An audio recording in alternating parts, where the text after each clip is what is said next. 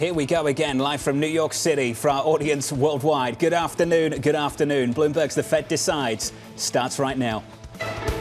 This is a special edition of Bloomberg Surveillance with Tom Keene, Jonathan Ferro, and Lisa Abramowicz. Bloomberg Surveillance, The Fed Decides.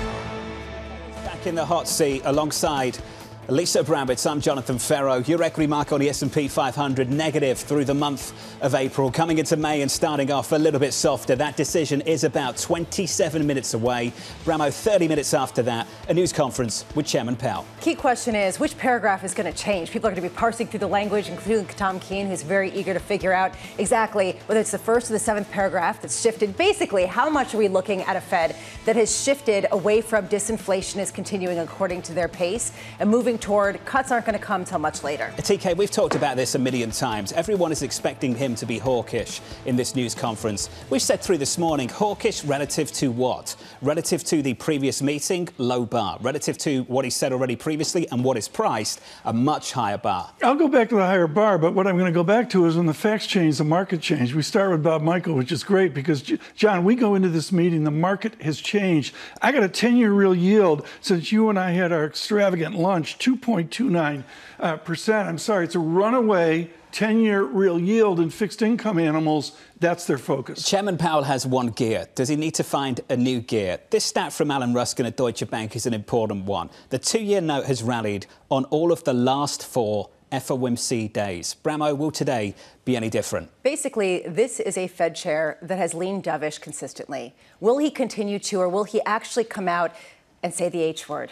Hike, entertain it, discuss it, embrace it, talk about maybe things getting a little bit concerning given the fact that inflation has been accelerating in certain I'm transfixed by my nominee for Economist of the Year, Lindsay Piegza at Stifel, who says get out front and raise rates. But I see no template for him to do that today or to even hint at it. We need to see lots of Fed speak, John, to get there. Just to be clear, I'm not suggesting that he hike rates today. Just even entertain the idea. That's what I'm talking about. You two have been apart for so long. That's how bearish TK thinks you really are. Okay. Let's get to the scores. Equities on the S&P 500 negative here by 0.25%. In the bond market over the last few months, we've done a lot of work. Since the Fed last met, the 2-year yield was 4.60. At the moment, Lisa, it's just north of 5%. And there's really a question about some of the data that's coming in, and we can get to that in a second, showing weaker activity but still hot inflation. Coming up, we'll parse all of this with Bob Michael of JPMorgan, as Tom was mentioning, then Kathy Jones of Charles Schwab and Matt Lazzetti of Deutsche Bank,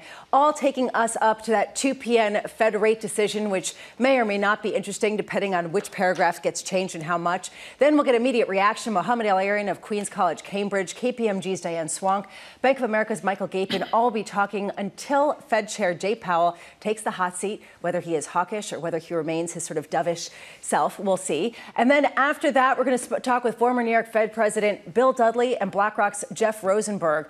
Really curious to see how much, really, to your point, John, we're going to end up getting some sort of true hawkish shift at a time when some people speculate the market needs to sell off more for them to achieve their goal. We've got 2 guests on the show today, John, who really need a victory lap. Mohamed El-Erian and Bill Dudley nailed the last 3 years. Is this how you set up our next guest? No, but they absolutely nailed. They took a lot of grief for a high-yield call. Bob Michael was about to walk off the set. Bob Michael of JPMorgan Asset Management joins us now. Bob, good afternoon. We called for high yields back in 2021. What are you talking about? Here we go. Crushed it. And you know what? When you were talking about, I'm not calling for rate hikes, the first thing I thought about was if this were the Volcker era, we would be talking about rate hikes because he very well could have walked in today and hiked rate 50 basis points. And, we wouldn't have known because we'd have to look at open market operations and see how much liquidity they drain. Perfect setup. That's not the environment we're in. How different is this environment for Chairman Powell? Oh, it's got to be a little bit different. He's got to change that first paragraph. It talks about over the last year, inflation has eased but remained moderate. Take out the has eased over the last year and just say it remains elevated. He also talked about economic activity continuing at a solid pace. Take out solid pace and just say economic activity is expanding. Those are the kinds of things that we're looking for. You have to acknowledge that disinflation has stalled and prices remain elevated. And you also have to acknowledge that while businesses and households look okay, they're not as vibrant as they were 3-4 months ago. In your research note, you talk 1995. And when I want you to bring it over to the equity market where there's worry with a 4.5% drawdown. I recall in 1995, and you do as well, the Dow Jones Industrial Average was 4,000, and we did a one-way shot ex-1998 out to Dow 10,000 as well. Are we setting ourselves up for an equity market of what the Fed is doing like 1995? We're in a pretty similar space. I'm surprised 95 doesn't get more airtime because that's the one soft landing anybody could have lived through unless they're 100 years old. And in that time frame, when you look at what actually happened, the Fed stopped hiking rates in February. They cut rates in July, but if you go back to that May meeting, they were talking about uncomfortable levels of inflation, both surprising and unwelcome. And it seems like we could be talking about the same thing for this meeting. There's sort of a key question underpinning exactly how Fed Chair Powell messages this. The question being, how much does he need the market to sell off a little bit more? How much does it actually help his cause that we saw the sell off in April? And does he want that to continue? Do you expect him to lean into that? Or is he going to come out, try to, and still be like, we're still going to cut rates? I don't think he's going to say that. I think he wants to be balanced. I think he actually has the market to where he would like to see it, given the data that's printed over the last 6 weeks.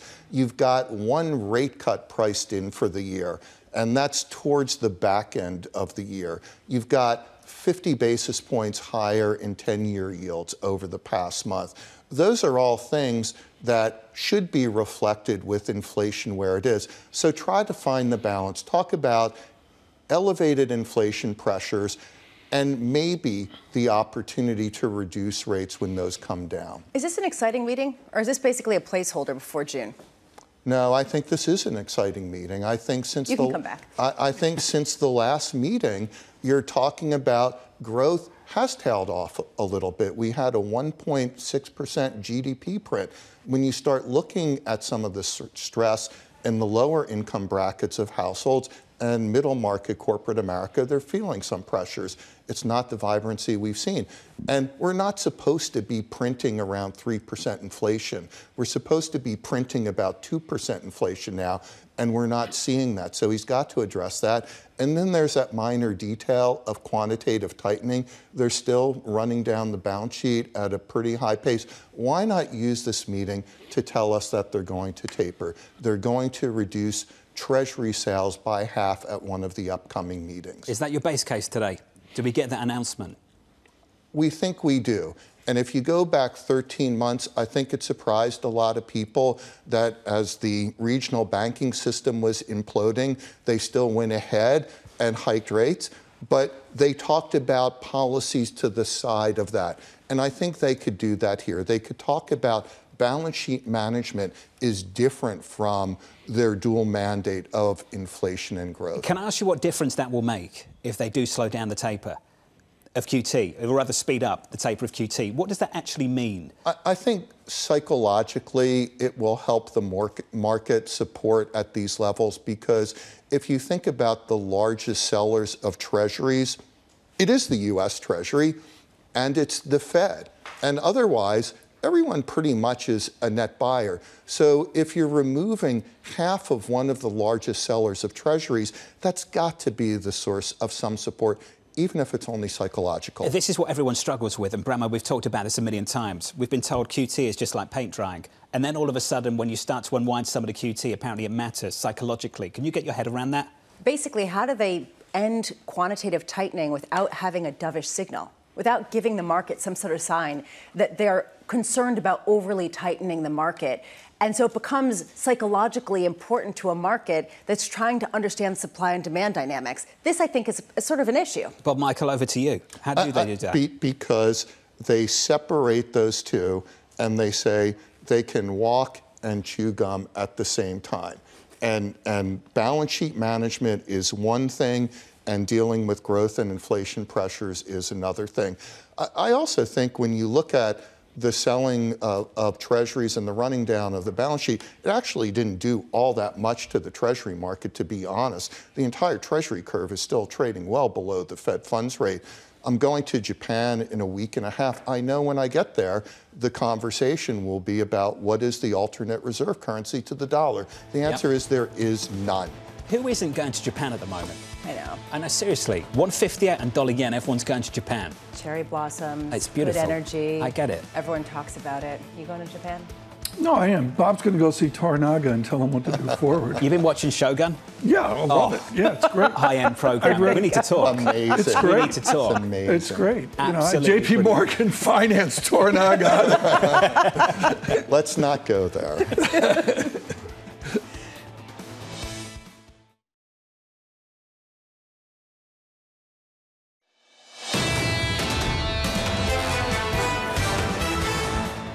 We've gone from expecting 6 or 7 rate cuts to maybe 2. 7 Fed cuts, cutting rates in June or July. The second part of the year. Surgical rate cuts. Predicting when that rate cut might happen. There's really only one and a bit left for the year. The longer that these rate cuts are postponed, the more credence we get to the possibility of rate hikes. That last mile in inflation. I think they're trying to say this is a bump in the road. Maybe bump is the new transitory. I don't think Chappelle's going to rule out anything. Powell will aspire to be the most boring he possibly can. It'd be very, very difficult for the Fed to deliver anything short of a hawkish message. He will be sort of just as hawkish as he was week before last. Really, if he opens his mouth, there's all downside risk. How patient will they be to get down to their policy objectives? You could get an environment where the economy stays resilient, but inflation just stays much stickier than expected. They're in a tricky spot. I think the Fed's got to try to buy time here. They're between a rock and a hard place. Claudia Sam did her best to cancel this news conference that takes place in about 45 minutes' time. Been joking all week. Is that the promo for this? He's going to try to be as boring as possible. Stay tuned. Just keep your mouth shut. Don't speak. We should play this every day because it's a parlor game. I'm sorry. Everybody's got an opinion. All that matters is one guy's opinion. Just keep that on repeat, TK. Here are the scores going into that Fed decision. 14 minutes away. Equities on the S&P 500 negative by 0.25%. We're down 0.6 on the Nasdaq. The Russell got absolutely battered in the month of April, down 7% on a small caps. Brutal. Switch up the board and get to the bond market. We've done some work since the Fed last met on a 2-year. We were at 460. The time the Fed met before that, 420. So we're up another 40 basis points between meetings. A 2-year at 5.01%. And are you up late in Tokyo? Hello, Ministry of Finance over in Japan. You're probably looking at this one. Dollar yen. Dollar yen at the moment, 157.57. Tom, this is just as important for the Japanese Central Bank and the Ministry of Finance in Japan as it might be for the Treasury and the U.S. economy. I go to Beijing as well because you've got to look at other things besides dollar yen, euro yen, 168. You wonder if that breaches through to a weaker yen. But what I'd look at is yen yuan, the number of Chinese yuan per Japanese yen. And I'm sorry, it's a massive move. It's a 30% move off the yen strength of long ago. Joining us to discuss is Kathy Jones of Charles Schwab, Matt Lazzetti of Deutsche Bank, alongside JPMorgan's Bob Michael. Matt Lazzetti, I know we've only got a few minutes with you, so I want to come to you first. Your call now is December, 1 cut this year. What can Chairman Powell possibly say that's hawkish, given what's already in the price, given what you already think is going to happen this year? Yeah, I agree with you. I think that there's a lot of hawkish expectations. Speaking with clients, there's, talk or questions about whether or not they drop the easing bias. Whether or not he actually talks about hikes and opens up that possibility. I don't think we get those types of hawkish signals. I think, he sounds a lot like he did about 2 weeks ago, which is hawkish relative to where it was in March. I think the things that I'll be focused on up front are 2 things. One, in the statement, do they adjust the forward guidance language, or do they adjust how they're thinking about the balance of risks? And then in his opening remarks, does he continue to say that they think they're at the peak policy rate and that the next move this year is likely to be a rate cut? I think he probably does maintain all of those things. But at the same time, I think he talks about data dependence. They're probably comfortable, I think, with market pricing is at the moment. Matt, the market's moving. The 10-year real yield, 2.29%. We almost got to 2.30% when Bob Michael was beating it up. And the answer is that's a high inflation-adjusted yield. What does that mean for the American economy? Yeah, I think when we had reached these levels or even higher levels previously, and as you had this big tightening of financial conditions, the expectation was that you would see this material slowdown in the economy. It just hasn't happened as of yet. And even though we did have a slowdown in Q1 with GDP growth at 1.6%, if you look at the domestic economy, consumer spending, residential investment, CapEx, it grew 3% annualized, a very sturdy number. The consumer printed 2.5% in the first quarter. So I think, yes, these things do look tight historically, but at the same time, we're not seeing very clear and convincing evidence that the Fed is sufficiently restrictive in order to get inflation down. I love how everyone's trying to dissect each paragraph and which is going to be the most important to really pay attention to, Matt. And you do that very well as you try to get a sense of what to pay attention to. Why do you not think they're going to talk about ending quantitative tightening? Why do you think that they're going to push that back, even though some, including Bob Michael, who's here on set with us, thinks they're probably going to address it and start tapering that? Yeah, I do think that there's good prospects that they do that today. Essentially, they've given us a lot of signals that this decision is upcoming. When you look at the minutes to the March meeting, it seems like they were agreed on all of the key parameters. And so why not just go ahead with it? I think from my perspective, that there's two things. One, there's no urgency in making the change at this meeting. They've been focused on things like the overnight reverse repo facility, and that actually has risen recently. So we're not close to reserve scarcity at the moment. The second thing is I would be concerned about easing financial conditions in this environment. And if the only kind of decision that comes out of this meeting is a slowing in the pace of QT, I think that's a problem from the Fed's perspective. And so I see very little downside for delaying to June, doing it at a time where they can pair it with a more hawkish-leaning dot plot. And so our baseline is that happens. But I would agree. I think it's very easy to see that they actually do slow the pace of QT today. Hey, Matt, good to hear from you. Matt Lazzetti at Deutsche Bank going into this decision 10 minutes away. That final comment there, Bramo, you've said that repeatedly over the last few weeks. Is there a concern that they send one message that's more dovish than they'd like by saying, we want to end some of the quantitative tightening? At the same time, why not go ahead with this? Because they can walk and chew gum at the same time, evidently. Let's get to Kathy Jones of Charles Schwab. Kathy, Bob Michael's with us, and he mentioned the statement. If we can just go to the first paragraph of the previous statement, there's two lines in it Bob mentioned. Recent indicators suggest that economic activity has been expanding at a solid pace. They say this on inflation. Inflation has eased over the past year, but remains elevated. When we open this statement up in about 9 minutes' time, Kathy, are you expecting that opening paragraph to get a heavy edit? Well, I think there'll be some edit to it. I think you could still describe the economy expanding at a solid pace because solid means it's expanding, right? And we did get, 3.1% growth in the first quarter in domestic demand. So I think that can be the same statement. As for the signaling on inflation and where we're going from here, I think that's where we're probably going to see the changes to the statement. I mean, it's very hard to parse through this ahead of time, but I would guess that it does get a heavy edit in the second sentence. The markets are moving, Kathy, and we've got a 2.29, almost 2.30% 10-year real yield. I'm sorry, that changes everything for American business. Does the Fed cognizant of that? Are they aware of a real yield running away? Oh, I'm sure they are. And I'm sure that they would have thought that elevated real yields at this stage of the game had probably slowed the economy more than it has. We've continued to see business investment stay pretty healthy. But, when I look at I think what's puzzling right now is you look at the comments from the regional Fed banks about business activity and consumer spending, and they're a little downbeat. They're not negative, but they're much more likely to say growth expanded slightly or modestly, and rather than strongly or even moderately. And yet then we get the aggregate numbers and they're pretty healthy. And I think that the Fed would have expected by now that high real rates would have slowed the economy more. Obviously, there are reasons you could point to, like fiscal policy having been more expansive as a reason that it's taken longer to have an impact. But yeah, real rates still count. I think that we're starting to see that with consumers and credit cards and auto loans and certainly mortgage rates. Kathy, this is a highly data-dependent Fed. They've said that many times. Of course, it's tricky to know which data they're actually looking at and exactly how they're going to weigh it. We got ISM manufacturing earlier, and it came in lower than expected in contractionary territory, but prices paid came in at the hottest pace going back many months. This raises a question question. Where does the Fed place the emphasis in terms of its mandate? Do we get a sense of that today in the news conference? If there is, I don't want to say the S word, stagflation, and I feel like this is kindergarten with all the different words that we can't say, but is this something that they're going to address with keeping rates higher for longer, higher rates, or are they going to say we care about the economy most of all and don't want to keep it, we want to keep it going for as long as we can?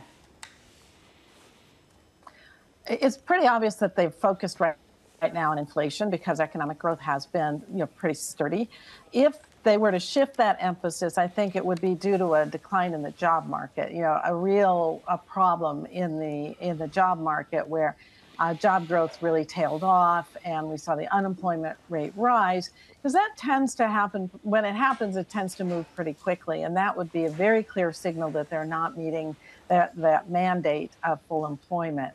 Right now, they can sort of ignore the ups and downs in the economy to some extent because the aggregate numbers still show a healthy economy, even though manufacturing has struggled for quite some time. But it's when job growth deteriorates that they really have to switch the focus to just fighting inflation back to that dual mandate. Bob, what do you make of that? This idea that, and I don't want to say stagflation, but sort of stagflationary light types of trends where you get slowing growth, but still sticky inflation that seems to be in some corners even accelerating. I think we're legging into a broader base slowdown. I think you are seeing some slowdown in businesses and households. I think they are struggling with the higher price of everything and the higher cost of funding those higher prices.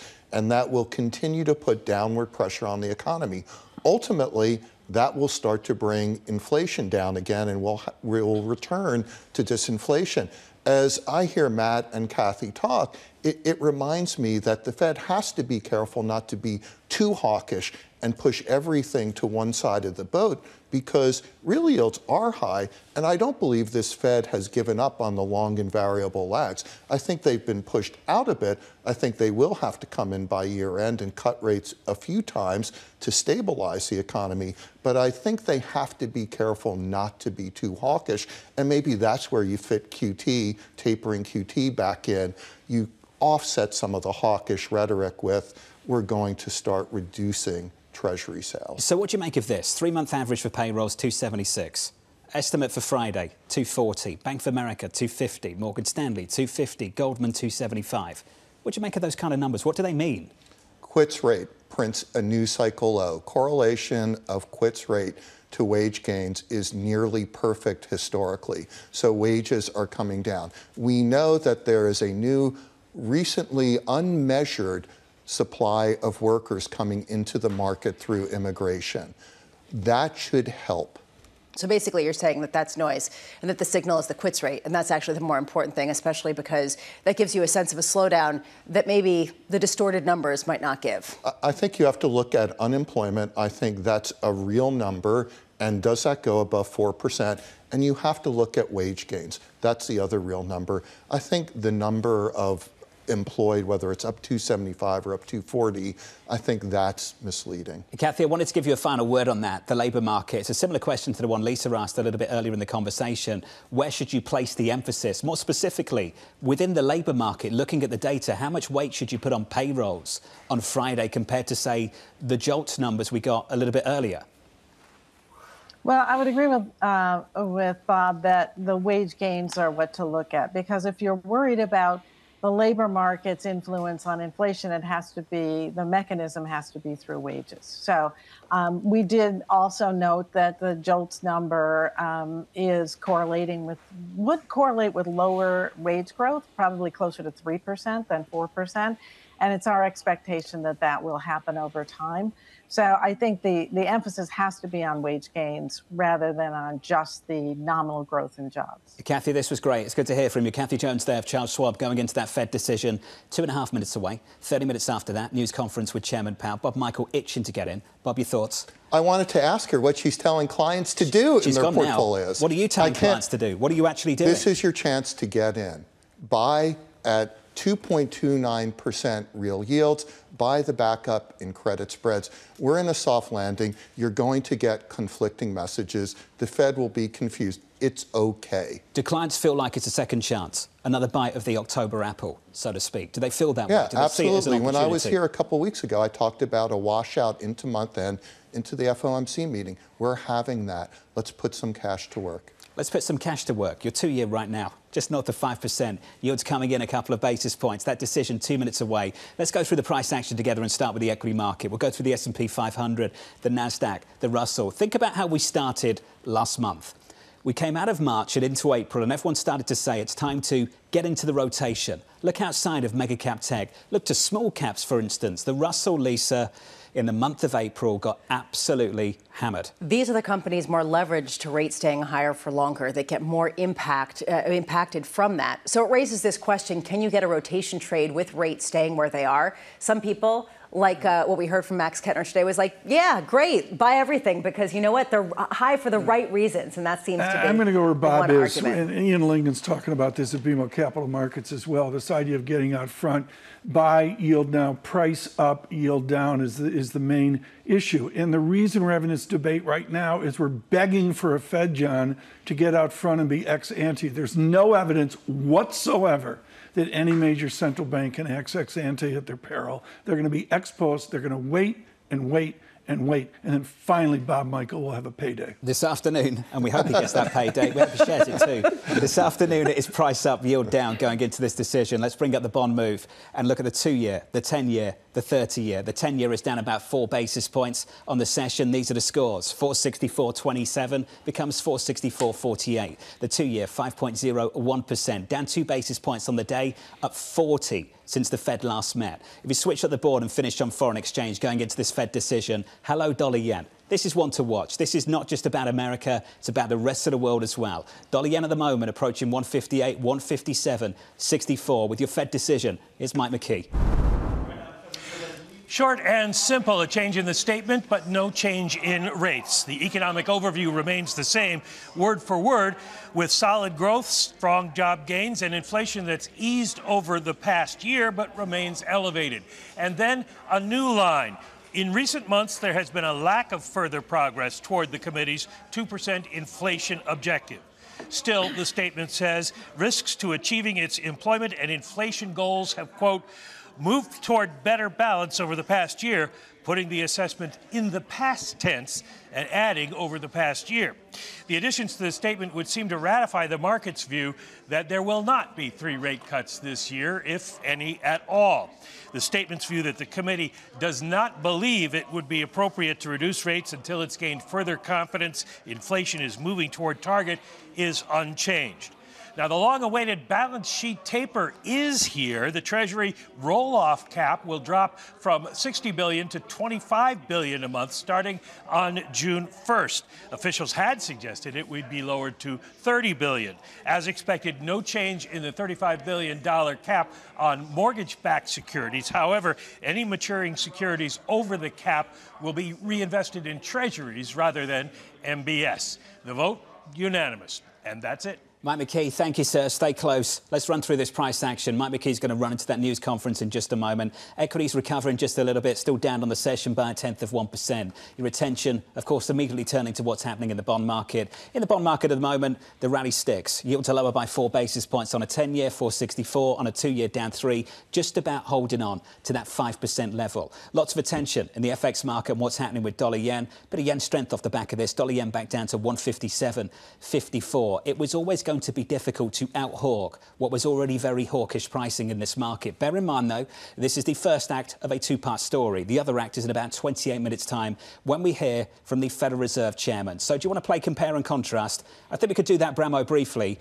I'll go through this. It might sound a little boring, but every word seems to matter. The last statement, the first paragraph, read as follows. Recent indicators suggest that economic activity has been expanding at a solid pace. Job gains have remained strong and the unemployment rate has remained low. Inflation has eased over the past year, but remains elevated. That first paragraph has changed. This is how it reads now.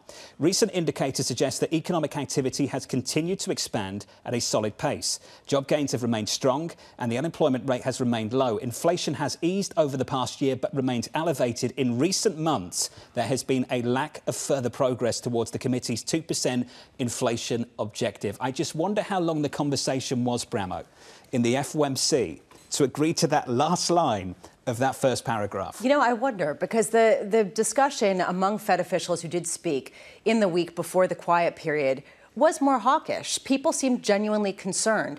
I don't think that maybe there was disagreement with this.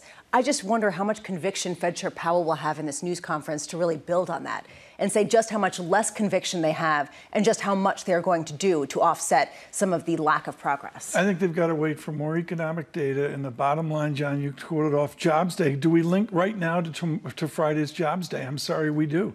There's no real indication here of the labor market cracking. JOLT survey today was a little weak. Bob Michael mentioned that, but I just think they have to wait. They're in massively ex-post position. Fantastic lineup going into the news conference. Bob Michael's still with us. Joining us now, pleased to say, good friend of this programme, good friend of ours, Mohamed El-Erian of Queen's College, Cambridge. Mohamed, you've had a few minutes to go over this one. What jumps out? Three things, John. One is the characterization of growth is stronger than I would have expected. Two is the reduction in QE is larger than I expected. And then finally, that additional sentence they've put in about inflation is going to put Chair Powell in a difficult situation at the press conference, because people are going to say, okay, finish the sentence. Progress hasn't been achieved. Why? Is it something temporary? Is it something structural? So they've left wide open the question of why has progress been less than they expected on the inflation front. Mohamed, if I look at this press conference, this is a central banker with an original script and not much theory involved at all. Can he get out front of the debate ex ante, or is this an ex post discussion? Tom, I'm really glad you raised it. This is an ex post discussion. This is a Fed that, having been burnt by trying to be ex ante back in 2021, has become totally ex post, totally data dependent, totally reactive. And that is a problem for the economy. That is a real problem for the economy. So no, he's going to remain exposed. We're going to hear data dependency, I don't know how many times during the press conference. Which raises this question, which data matters more? We were talking about data that we got earlier this morning about ISM manufacturing showing weakening activity, to your point about the surprise and how much they had conviction and strength, but also stickier inflation that came in higher than expected with prices paid. How will this Fed view that data? That, I don't want to say stagflation because I've said it so many times and I'm sure people will be making fun of me for that, but I am wondering if this is sort of not ideal for them and if they'll respond more to the inflation side or the economy side. So I call it stagflationary wins. Thank you. Okay? That's good. How I call it. I can live with stagflationary light that you used, but stagflationary wins. They're not going to acknowledge that because it puts a question front and center, which is what is the right inflation target for an economy that's going through fundamental supply side changes. If you look at what is sticky in inflation, it's not particularly responsive to higher interest rate for longer. It really isn't. So if they acknowledge the softer economy, they end up having to then discuss, at least internally, whether 2% is the right inflation target. And a phrase that John did not read out in the statement is they are strongly committed to returning inflation to its 2% target.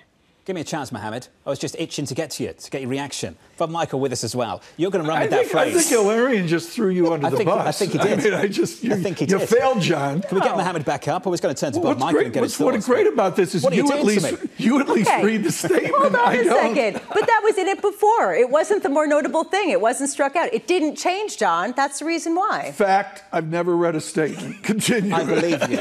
You didn't even need to tell us that. Mohamed, what are you doing to me? I don't know. Bob Michael, great friend of this programme. Bob, good to see you. Thank you. Bob, your thoughts on this one? As Michael McKee was reading through the commentary, I thought, boy, this is really good for the markets.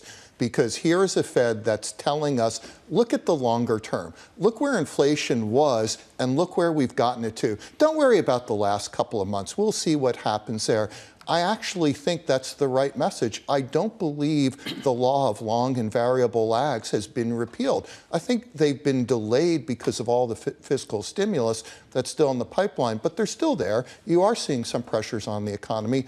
Like Mohamed, the only thing I was surprised about is that they characterize the economy as still solid. Yeah, look, Mohamed, I want to bring this up. I brought it up earlier with Bob Mike. I'm going to do it with you right now. I don't know where you were in 1995, maybe at the White House, Mohamed, maybe IMF. But the answer is Bob Michael says there's whispers here of 1995. The stock market was a moonshot off of the success of 1995. Is that what we are prepared for here, that they may get this right? We may have a constructive 1995 and up we go? So where I agree with Bob, without any qualifications, is that this particular statement is something that the markets will like. It's exactly what the market wanted. As to, are we going to repeat 95 in terms of market reaction? Tom, what I'm worried about, because I truly believe that this is not about lags, that there are structural aspects that are running the equilibrium inflation rate higher than it has been in the past. I worry that the Fed is going to be over tight this year. I worry that the Fed is not going to end up cutting because they're going to be so data dependent, so reactive, that they're not going to look at the weakness that's coming. In fact, if you simply read the earnings reports of McDonald's, Starbucks, PepsiCo, Nestle, the list goes on, there is no doubt that low-income consumers are struggling. Their balance sheet effects have gone from positive to negatives. The pandemic savings are run down. Their credit card balances are high. They rely entirely on the labor market, entirely on wage income. And if something goes wrong in that labor market, we are going to see this economy slow much faster than anybody would like it to slow. Walmart as well, talking about a loss of pricing power. We've been talking about that over the last few months or so. Bob Michael, I'm pleased that Tom brought up the mid-90s. You've talked about the mid-2000s. You share those concerns about economic weakness, cracks starting to build, yet you are still bullish as you have been since the mid-2000s. Could you explain why? Well, I think Mohamed's right. I think you have to watch how businesses are reacting in this environment, and there are some pressures. I think what we need to watch is the unemployment rate. Does that start to go above 4%? And certainly at 4.2%, it would get the Fed's attention, and they would do something as long as inflation is reasonable. And what they did in 95 is come in and cut rates 3 times. As I said, that's the one soft landing that I've lived through in my 40-plus years in the market. It looks like it's doable again, but it can't be a Fed that sits on the sidelines the entire year and leaves real yields where they are. I have to give you a victory lap, Bob, because you basically said that this is what they might do to kind of give a nod to a little bit more of a dovish stance while having a more hawkish stance in the actual statement, which is maybe essentially what they're doing, which is the reason why the market might like this. I am wondering, though, to Mohamed's point about stagflation light, or the winds of stagflation, that they're not going to address this. They're going to talk about strength in the economy so that they don't have to address that maybe they're looking at a 3% target of inflation rather than 2%. Powell's probably laughing every time he hears stagflation because he remembers, and he's probably thinking what I am. If Volcker would hear, he would go 2.8% core PCE year over year. This. I would take that in a second. And if you go back to 95 to 98, which Tom points out was great for markets, inflation traded between 2.5% to 3%. Yeah. It was a pretty vibrant economy. I don't know what markets will do. I think that kind of economic scenario is realistic. I mean, John, X 1998 was a moonshot. The Dow went from 4,000 to 10,000. Just, I remember that. Somebody's looking to get out of triple leverage cash. That's what I'm doing. I'm looking for the first trade out of triple leverage cash. Today's the days. Today's the day. Bob's got some bonds to sell. Diane Swonk joins us now, chief economist at KPMG. Mohamed and Bob are going to be sticking with us. Diane, you've had 12 minutes to go over this, going into the news conference with Chairman Powell, 18 minutes away. What's your big question for him after reading that statement?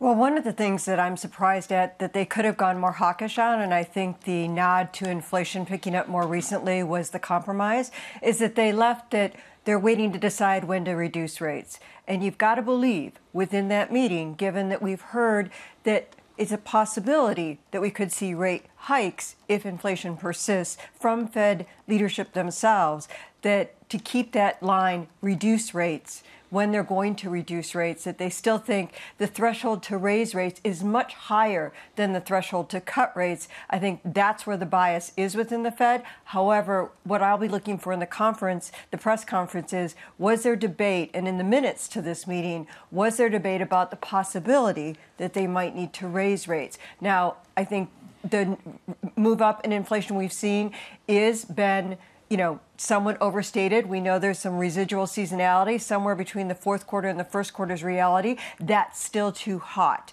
And what we saw in inflation was much more broad-based inflation in the service sector. Things like home maintenance, car maintenance. It wasn't insurance as much this month, but those are things that are the things that Mohamed talks about, less retractable and also more systemic. But there was service sector inflation in the employment cost index as well, not in the lowest wage jobs, particularly in food services and accommodation, where they've been decelerating quite rapidly and are now trailing overall inflation numbers. But in the overall services sector, where we do have some labor shortages still pretty acute, there is wage pressures there, and that's what the Fed's going to be focused on. Diane, the Diane Swonk charm is you're not living within 3 zip codes or some fancy university in the United Kingdom. Diane, just simply put, if you drive 7 hours south of Chicago, what's it like right now? Because I see with all the mail I get, what you get out on LinkedIn, is there's a massive divide right now between the financial people and the rest of America. What's it like south of Illinois? Well, what's really interesting is they've just done a study on this in terms of how different people view what the inflation problem is. Wealthy households, those in the urban areas, they tend to view the entire inflation problem as completely the fault of the Fed. Those who are less wealthy see this as price gouging. They see this as an inequality issue, and we still have gross inequalities. Even though we had this massive leveling up of wages, even for low-wage workers, as I've said before, they moved from the shadows of the economy into the sun only to be burned by inflation. And that inequality, and even though wealth picked up, we saw across income strata, that wasn't enough because inequality continued to worsen. And I think that's what you see when you're dealing with this kind of inflation, even though it's at a low grade. And I wouldn't compare it to 1995. 1995, the Fed was wrong in 1994. Chairman Greenspan had a checklist. I remember it well. And it filled it out, and he thought he could preempt inflation. And he was wrong, and he nearly derailed the economy. That was not coming off an inflationary kind of situation that we have today. It's just not comparable. This raises this question, and Mohamed, I'd love to get your answer since you live within a couple zip codes of a fancy UK college that Tom was maligning. I will say, I want to hear what you have to say about this idea of the messaging of Fed Chair Powell in the press conference.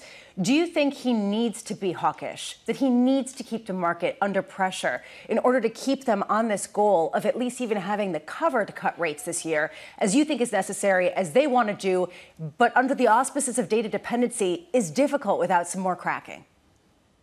I think the most important thing, Lisa, for him is to stick to what actually happened in the meetings and not end up like we have in the past, where his messaging is different from the messaging from the minutes that we're going to get in a few weeks. Because if that happens, that is going to cause too much volatility yet again, confusion, and is going to erode forward policy guidance. If what he says is, in fact, what was said in the meeting and is confirmed by the minutes, then what he should do is stick to where he is right now, which is not validate the amount of the hawkish pivot, if you like, that the market has done, not go all the way, but go some of the way. My concern is ultimately he may end up more hawkish than he needs to be for the well-being of the economy, but that's more for the next meeting than it is for this meeting. Diane, your view on that? Do you think that he's going to come out maybe more hawkish than he needs to be as well? I think he is. I think that is the risk, and it's because the risk has been on the other side. And Mohamed's exactly right. It's very hard. These press conferences, having them every single meeting, there is a downside to transparency. We see how the sausage is being made, but you also see individual personality of the chairman himself and his own views and how that gets translated and gets muddled in terms of what the overall messaging is. And it's not that he's a bad communicator, but it is that this is really hard. I think one of the things that I get really frustrated with is how little uncertainty the leadership of the Federal Reserve have really shown about the economy. I think Chair Powell has actually been more humble in that regard because he's had to eat crow in public on this issue. But the humility and uncertainty we face is very high. And that, the sort of, coming out and making statements following the meeting to counter or to change the message or reflect the message that was in the meeting, I think is not productive. But it's also the certainty with which some of these comments are made is really not helpful either, because there is a lot of uncertainty. Let's face it, we were at 2% on the Fed's, run rate for 3 and 6 months on core and overall inflation coming down. And people were arguing that they should be cutting like crazy. And the Fed, at least in a prescient manner, said, let's be cautious here. We've been, fool me once, shame on me, fool me twice, shame on you, fool me twice, shame on me. They said, no, I'm not going to be head faked by this again. And they held back. That was good to hold back because, in fact, we have seen an acceleration. It's probably overstated, but we've got to see where we're going. And there is time with the lags that are already still in the market with regard to Fed tightening. Diane, this was great. Diane Swonk of KPMG. Diane, thank you. Talking about humility, you've got to remember 4 months ago, we had people on this programme talking about cuts in March. This was a Fed that was meant to be already cutting, and now there's a conversation about him at least entertaining the potential of hiking interest rates. Mike Gapen of Bank of America with us now. Michael Gapen, I keep hearing that Chairman Powell's going to be hawkish. Could you define for us what hawkish will sound like in this news conference, given you, like others, think that the first cut comes in December, which is not anytime soon?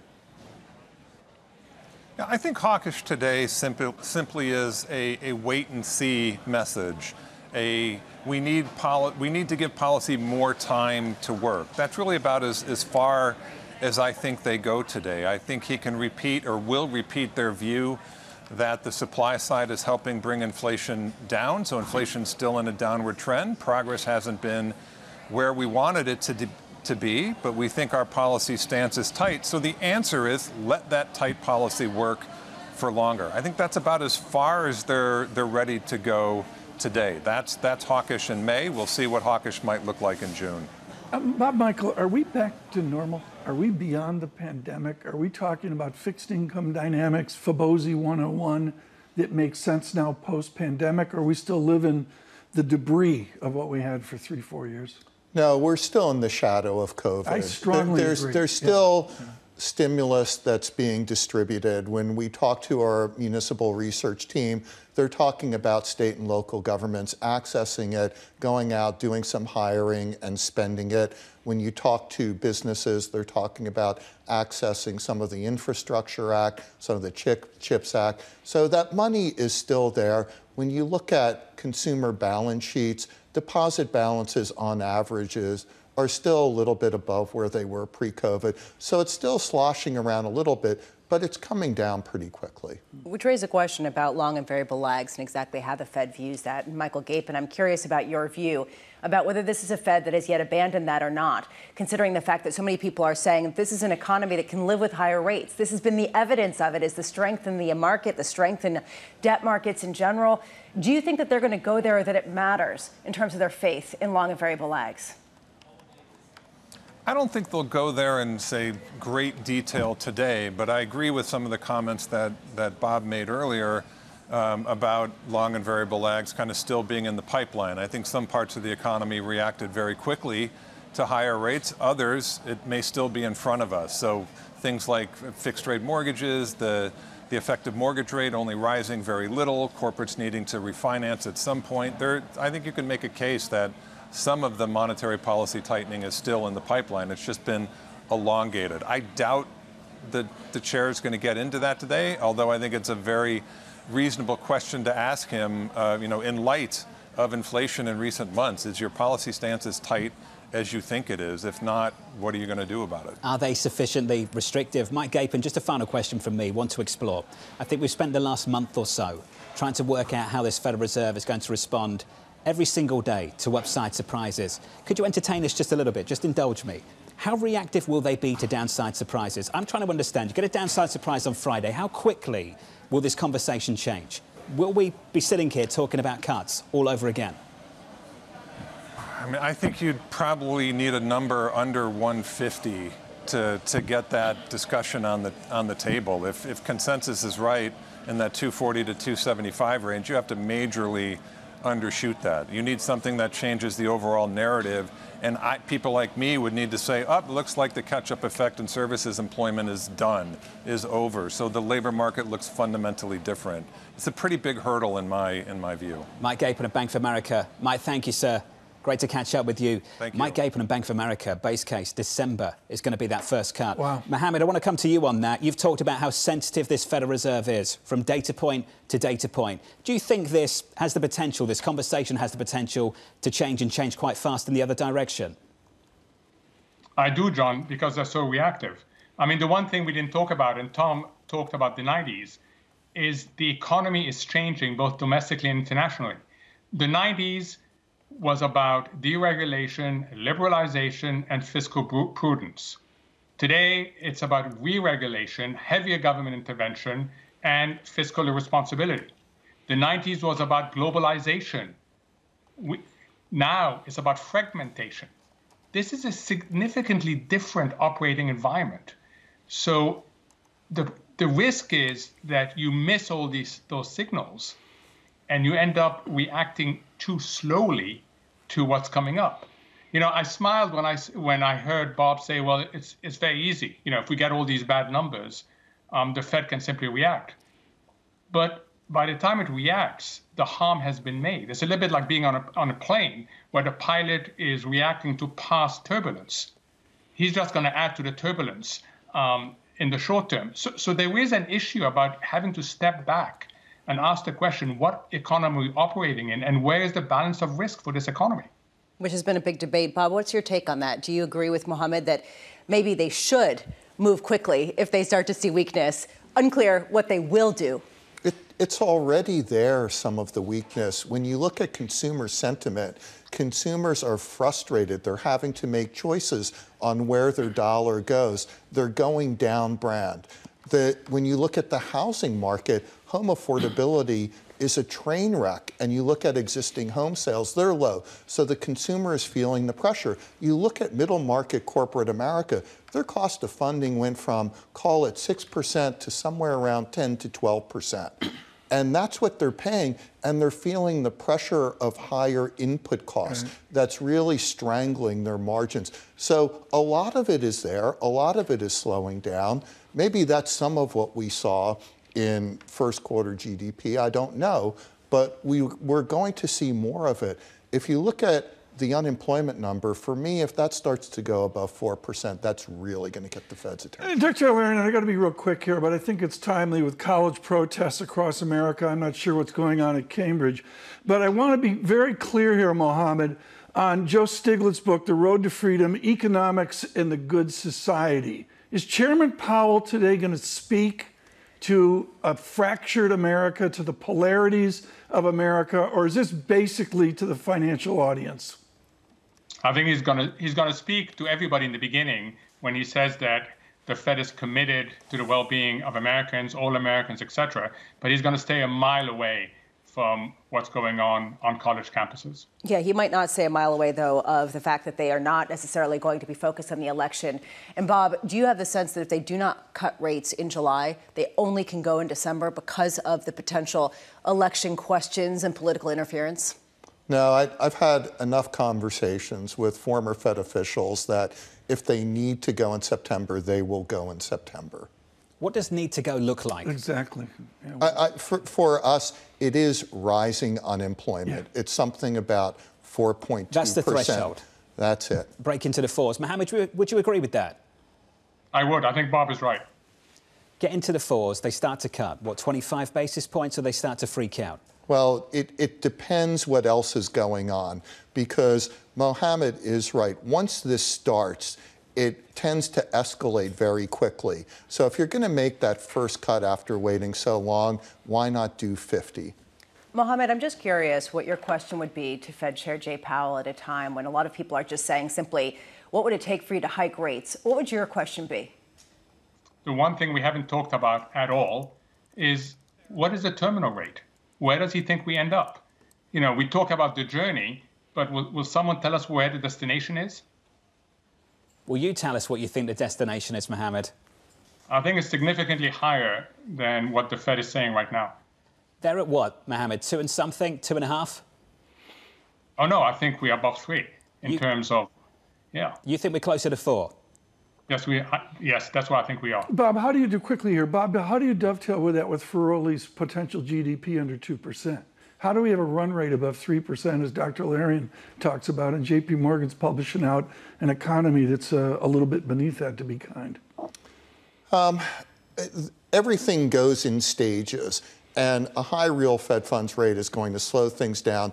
The Fed will pull back the Fed funds rate. I agree with Mohamed, maybe something like in that 3.5% to 4% bracket. I think 2.6% is a fantasy. That will create enough stimulus that things will pick up again. So it's going to come in cycles again, as it always does. Begs the question, if it is a fantasy, why are they adjusting that? Do you think that's just something they don't want to engage with at the moment? Have a debate about where that long dot should be? Is that what that's about? Well, my question that Mike McKee should be asking is, have the dots outlived their usefulness? I believe they have. I think they should do away with it. I think in 2012, when they were in completely uncharted territory, they helped for a very brief period of time. Bob Michael of JPMorgan, to the brilliant Mohamed El-Erian of Queen's College, Cambridge, to the both of you, thank you very much for being with us. Going into this Fed news conference with Chairman Powell, the scores look like this. Let's begin with the S&P 500. In the last couple of moments, turning positive. We're higher by 0.1 to 0.2%. The Nasdaq just about unchanged. I want to sit on the bond market just for a moment with you later and talk about what's happening with the 2-year. The repricing here. First meeting of the year, what were we? Something like 420? Yeah. Next meeting, 460. This meeting, 5%. We've added 40 basis points in between meetings each and every time. For good reason. And it's not because of Fed rhetoric. It's because of the economic data that's come in hotter than expected. The strength that you talk about, very much persistent under the hood, albeit perhaps with some of the cracks that you're talking about. Key question is, are they comfortable with this? Are they happy with this? What do they see over the longer term? How do they see the federal deficit sort of weighing in on all of this? Honestly, there are a lot of questions. Is he going to just try to be as boring as possible? Let's see. What did Claudia Sam say? Don't speak. Yeah, anytime he opens up his That'd be an mouth. interesting news conference. Yeah, it's going to be downside risk from here. Take a listen. Don't speak. In just a moment, Chairman Powell is going to walk through that door and hopefully he stands at that podium and does actually say something. Lisa, that last line of this statement, there has been a lack of further progress towards the committee's 2% inflation objective. Mohamed said he needs to complete the sentence. What does that sound like? Basically, at this point, how much is that a structural change? Why is this the case? Is he going to come out and say, essentially, it just is going to take a lot longer? Those long and variable lags are just a whole lot longer. Here's the chairman of the Federal Reserve, the news conference with Chairman Powell.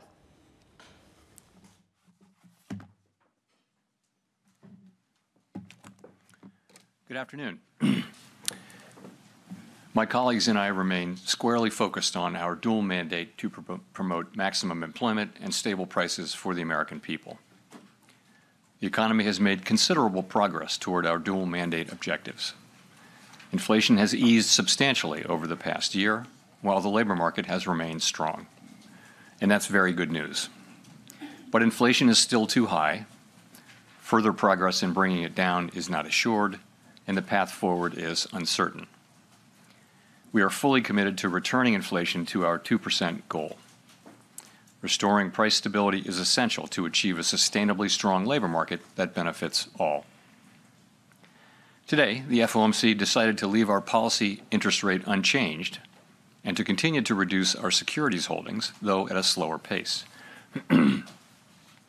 Our restrictive stance of monetary policy has been putting downward pressure on economic activity and inflation, and the risks to achieving our employment and inflation goals have moved toward better balance over the past year. However, in recent months, inflation has shown a lack of further progress toward our 2% objective, and we remain highly attentive to inflation risks.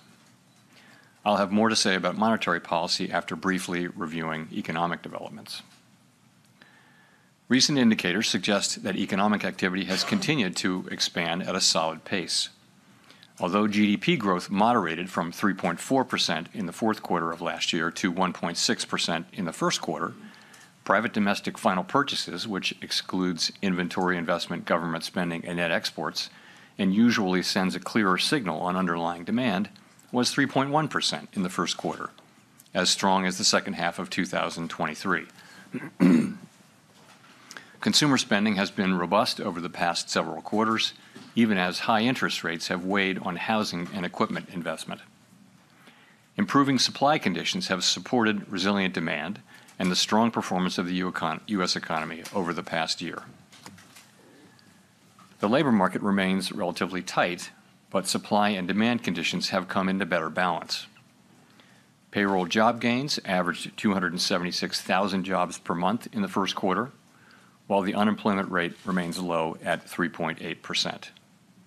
Strong job creation over the past year has been accompanied by an increase in the supply of workers, reflecting increases in participation among individuals aged 25 to 54 years and a continued strong pace of immigration. Nominal wage growth has eased over the past year and the jobs-to-workers gap has narrowed, but labor demand still exceeds the supply of available workers. Inflation has eased notably over the past year, but remains above our longer-run goal of 2%. Total PCE prices rose 2.7% over the 12 months ending in March. Excluding the volatile food and energy categories, core PCE prices rose 2.8%.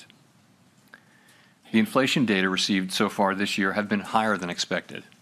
Although some measures of short-term inflation expectations have increased in recent months, longer-term inflation expectations appear to remain well anchored, as reflected in a broad range of surveys of households, businesses, and forecasters, as well as measures from financial markets. The Fed's monetary policy actions are guided by our mandate to promote maximum employment and stable prices for the American people. My colleagues and I are acutely aware that high inflation imposes significant hardship as it erodes purchasing power, especially for those least able to meet the higher costs of essentials like food, housing, and transportation. We are strongly committed to returning inflation to our 2% objective. The committee decided at today's meeting to maintain the target range for the federal funds rate at 5.25% to 5.5%, and to continue the process of significantly reducing our securities holdings, though at a slower pace. Over the past year, as labor market tightness has eased and inflation has declined, the risks to achieving our employment and inflation goals have moved toward better balance. The economic outlook is uncertain, however, and we remain highly attentive to inflation risks. We've stated that we do not expect that it will be appropriate to reduce the target range for the federal funds rate until we have gained greater confidence that inflation is moving sustainably toward 2%. So far this year, the data have not given us that greater confidence. In particular, and as I noted earlier, readings on inflation have come in above expectations. It is likely that gaining such greater confidence will take longer than previously expected. We are prepared to maintain the current target range for the federal funds rate for as long as appropriate. We're also prepared to respond to an unexpected weakening in the labor market. We know that reducing policy restraint too soon or too much could result in a reversal of the progress we've seen on inflation. At the same time, reducing policy restraint too late or too little could unduly weaken economic activity and employment. In considering any adjustments to the target range for the federal funds rate, the committee will carefully assess incoming data, the evolving outlook, and the balance of risks. Policy is well positioned to deal with the risks and uncertainties that we face in pursuing both sides of our dual mandate. We will continue to make decisions meeting by meeting. Turning to our balance sheet, the committee decided at today's meeting to slow the pace of decline in our securities holdings, consistent with the plans we released previously. Specifically, the cap on Treasury redemptions will be lowered from the current $60 billion per month to $25 billion per month as of June 1. Consistent with the committee's intention to hold primarily Treasury securities in the longer run, we're leaving the cap on agency securities unchanged per month, and we will reinvest any proceeds in excess of this cap in Treasury securities. With principal payments on agency securities currently running at about $15 billion per month, total portfolio runoff will amount to roughly $40 billion per month. The decision to slow the pace of runoff does not mean that our balance sheet will ultimately shrink by less than it would otherwise, but rather allows us to approach its ultimate level more gradually. In particular, slowing the pace of runoff will help ensure a smooth transition, reducing the possibility that money markets experience stress and thereby facilitating the ongoing decline in our securities holdings that are consistent with reaching the appropriate level of ample reserves. We remain committed to bringing inflation back down to our 2% goal and to keeping longer-term inflation expectations well anchored. Restoring price stability is essential to set the stage for achieving maximum employment and stable prices over the longer run. To conclude, we understand that our actions affect communities, families, and businesses across the country. Everything we do is in service to our public mission. We at the Fed will do everything we can to achieve our maximum employment and price stability goals. Thank you. I look forward to your questions. Thank you. Howard Schneider with Reuters. A question to follow up, if I could. Do you consider the current policy rate still, are you confident that it's sufficiently restrictive to get inflation back to 2%? So I do think the evidence shows, pretty clearly that policy is restrictive and is weighing on demand. And there are a few places I would point to for that. You can start with the labor market. So demand is still strong, the demand side of the labor market in particular, but it's cooled from its extremely high level of a couple of years ago. And you see that in job openings. You saw it, more evidence of that today in the JOLTS report, as you'll know. It's still higher than pre-pandemic, but it has been coming down both in the Indeed report and in the JOLTS report. That's demand cooling. The same is true of quits and hiring rates, which have essentially normalized. I also look at we look at surveys of workers and surveys of workers and businesses and ask workers, are jobs plentiful, and ask businesses, are workers plentiful? Is it easy to find workers? And you've seen that the answers to those have come back down to pre-pandemic levels. You also see in interest-sensitive spending like housing and investment, you also see that higher interest rates are weighing on those activities. So I do think it's clear that that policy is restrictive. Sufficiently restrictive, I guess. So I would say that we believe it is restrictive, and we believe over time it will be sufficiently restrictive. That will be a question that that the data will have to answer. So as a follow-up, if inflation continues running roughly sideways as it has been, the job market stays reasonably strong, unemployment low, and expectations are anchored and maintained, would you disrupt that for... Expectations are not anchored? Are anchored. Are anchored. Stable, roughly. Would you disrupt that for the last half point on PCE? I don't want to get into complicated hypotheticals, but I would say that, we're committed to retaining our current restrictive stance of policy for as long as is appropriate, and we'll do that. Gina.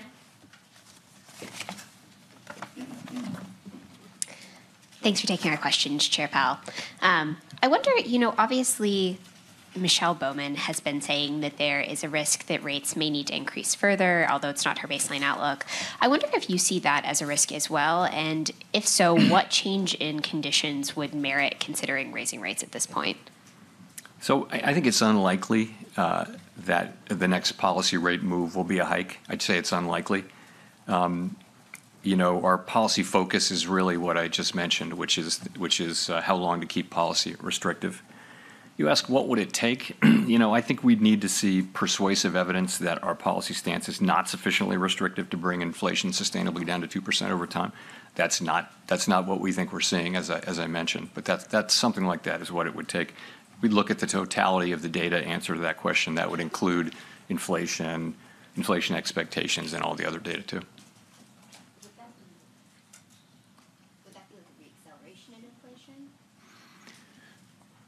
Well, I think, again, the test, what I'm saying is if we were to come to that conclusion that policy weren't tight enough to achieve that, so it would be the totality of all the things we'd be looking at. It could be expectations. It could be a combination of things. But if we reach that conclusion and we don't see evidence supporting that conclusion, that's what it would take, I think, for us to take that step.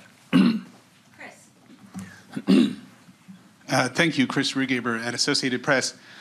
You didn't mention the idea that rates are at a peak for the cycle, and didn't mention the idea that it might be appropriate to cut rates later this year, as you have at previous press conferences. So has the Fed sort of dropped its easing bias? Where are you standing on that?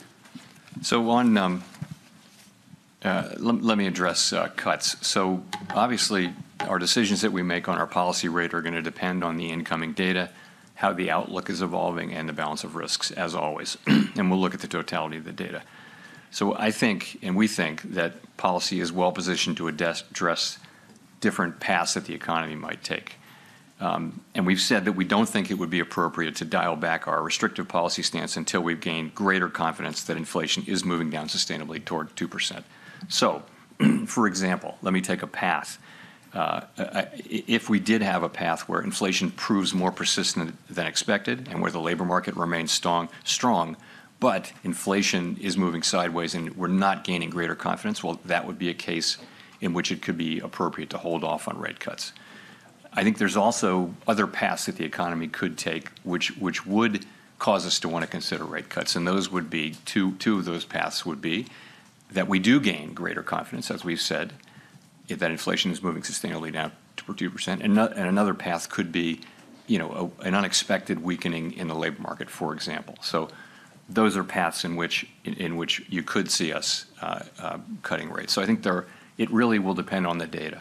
In terms of peak rate, I think really it's the same question. I think the data will have to answer that question for us. Well, and could you just follow on the path where you might not cut? Is that, you mentioned that it would be inflation persistent. Is inflation, would that be the key data in making that decision, or could you expand a bit more on that? Thank you. Again, we've set ourselves a test that for us to begin to reduce policy restriction, we'd want to be confident that inflation is moving sustainably down to 2%. And for sure, one of the things we'd be looking at is the performance of inflation. We'd also be looking at inflation expectations. We'd be looking at the whole story, but clearly incoming inflation data would be at the very heart of that decision.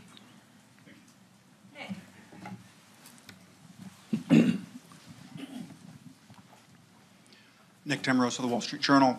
Chair Powell, to what extent has the easing in financial conditions since November contributed to the reacceleration in growth? And do you now expect a period of sustained tighter financial conditions will be needed to resume the sort of disinflation the economy saw last year? So I think it's hard to know that. I think we'll be able to look back, from down the road and look back and understand it better. If you look at, let's look at growth. Really, what we've seen so far this year in the first quarter is growth coming in about consistent with where it was last year. I know GDP came in lower, but you don't see an acceleration in growth. I mean, the thought would be that financial conditions loosened in December, and that caused an uptick in activity, and that caused inflation. Presumably that's what, or tightening in the labor market. You don't really see that happening. What you see is economic activity at a level that's roughly the same as last year. So, what's causing this inflation, we'll have a better sense of that over time. I don't know that there's an obvious connection there, though, with the easing of financial conditions. In terms of tightening, you're right. I mean, rates are certainly higher now and have been for some time than they were before the December meeting, and they're higher, and that's tighter financial conditions, and that's appropriate given what inflation has done in the first quarter. You've said in the past that stronger growth wouldn't necessarily preclude rate cuts. I wonder, would continued strength in the labor market change your view about the appropriate stance of policy if it was accompanied by signs that wage growth was reaccelerating? So I just want to be careful that we don't target wage growth or the labor market. And remember what we saw last year: very strong growth, a really tight labor market, and a historically fast decline in inflation. So and that's because we know there are two forces at work here. There's the unwinding of the pandemic-related supply side distortions and demand side distortions, and there's also monetary policy, restrictive monetary policy. So I wouldn't rule out that something like that can continue. I wouldn't give up at this point on further things happening on the supply side, either because we do see that that companies still report that there are supply side issues that they're facing, and also even when the supply side issues are solved, it should take some time for that to affect economic activity and ultimately inflation. So there are still those things. So I don't like to say that either growth or a strong labor market in and of itself would automatically create problems on inflation, because of course it didn't do that last year. You ask about wages. We also don't target wages. We target price inflation. It is one of the inputs. The point with wages is, of course, we like everyone else like to see high wages, but we also want to see them not eaten up by high inflation. And that's really what we're trying to do, is to cool the economy and work with what's happening on the supply side to bring the economy back to 2% inflation. And part of that will probably be having wage increases move down incrementally toward levels that are more sustainable. Rachel. Hi, Chair Powell. Rachel Siegel from the Washington Post. Thanks for taking our questions. You talked about needing time to gain more confidence that inflation is sustainably moving back down to 2%. It's May now. Do you have time this year to cut 3 times, just given the calendar? Yeah, I'm not really thinking of it that way. What we said is that we need to be more confident, and we've said, my colleagues and I today said, that we didn't see progress in the first quarter, and I've said that it appears then that it's going to take longer for us to reach that point of confidence. So I don't know how long it'll take. I can just say that when we get that confidence, then rate cuts will be in scope, and I don't know exactly when that will be. And with hindsight, are there any signs that you can look back on now, looking at the reports from January or February or March, that suggested something more worrying than just expected bumpiness?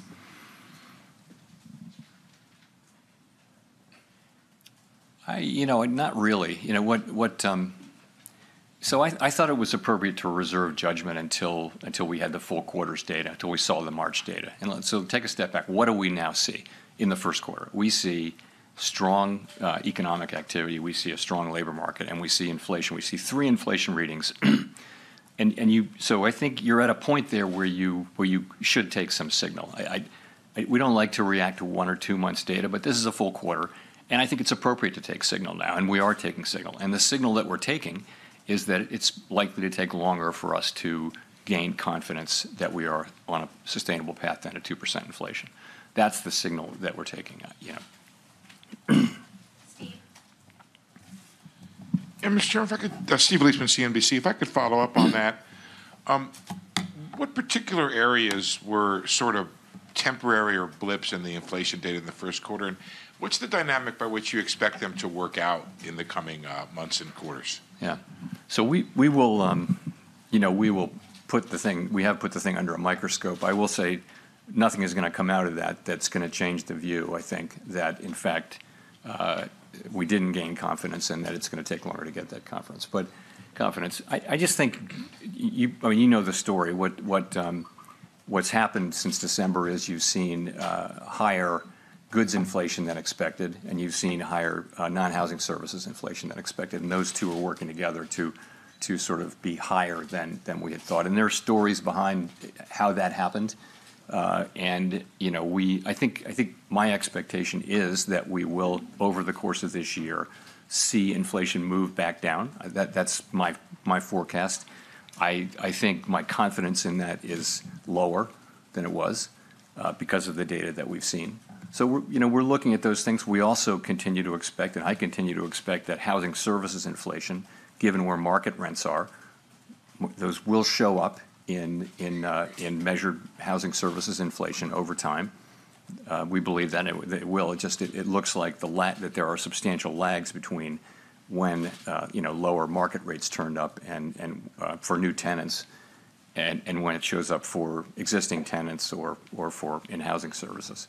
So, if I could just follow up, is there a bit of a contradiction in the idea that you are reducing quantitative tightening, which is sort of an easing, while you're holding rates steady at a restrictive rate to try to slow and cool the economy and inflation? Thank you. I wouldn't say that, no. I mean, the active tool of monetary policy is, of course, interest rates. And this is a plan we've long had in place to slow, really not in order to, to provide accommodation to the economy, but to be less restrictive to the economy. It really is to ensure that the process of shrinking the balance sheet down to where we want to get it is a smooth one and doesn't wind up with financial market turmoil the way it did the last time we did this, and the only other time we've ever done this.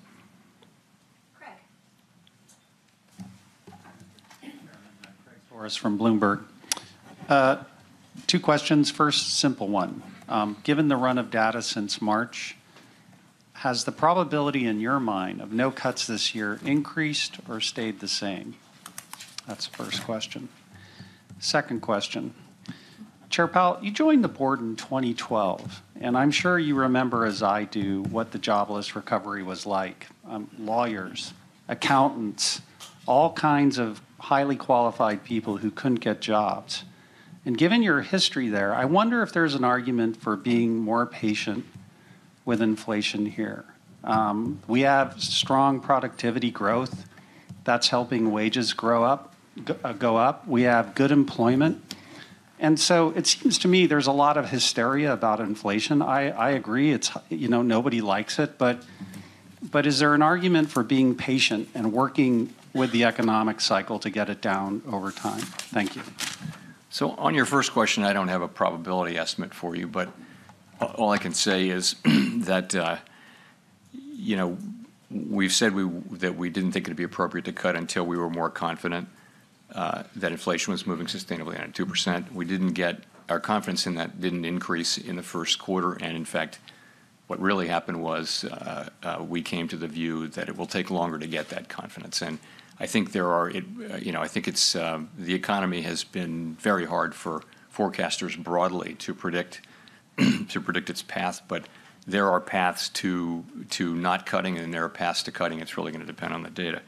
In terms of the employment mandate, to your point, if you go back a couple of years, our sort of framework document says that when you look at the two mandate goals, and if one of them's further away from goal than the other, then you focus on that one. It actually, it's the time to get back there times the times how far it is from the goal, and that was clearly inflation. So our focus was very much on inflation, and this is what we referred to in the statement.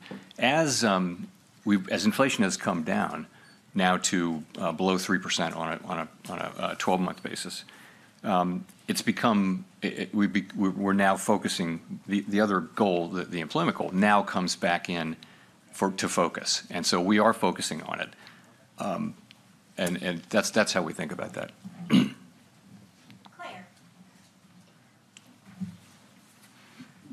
Claire Jones, Financial Times. Thanks a lot for the opportunity to ask the questions. Just to go back to the answer before the previous one, it seemed to suggest that you think the likeliest path of inflation is one that's going to allow you to have a situation where rates are lower at the end of the year than they are right now. It would be good if you could just confirm whether or not that's a correct reading. And the Q1 GDP print has led to some to start mentioning the term stagflation with respect to the US economy. Do you or anyone else on the FOMC think this is now a risk? Thank you. Yeah, I'm not dealing really in likelihoods. I think there are paths that the economy can take that would involve cuts, and there are paths that wouldn't. And I don't have great confidence in which of those paths. I think I would say my personal forecast is that we will begin to see further progress on inflation this year. I don't know that it will be sufficient. I don't know that it won't. I think we're going to have to let the data lead us on that. In terms of your question, your second question was stagflation. I guess I would say I was around for stagflation, and it was 10% unemployment. It was high single digits inflation. Right now we have very slow growth. So right now we have 3% growth, which is pretty solid growth, I would say, by any measure, and we have inflation running under 3%. So I don't really understand where that's coming from. And in addition, I would say most forecasters, including our forecasting, was that last year's level of growth was very high, 3.4% in, I guess, the fourth quarter, and probably not going to be sustained and would come down. But that would be our forecast. That wouldn't be stagflation. That would still be to a very healthy level of growth.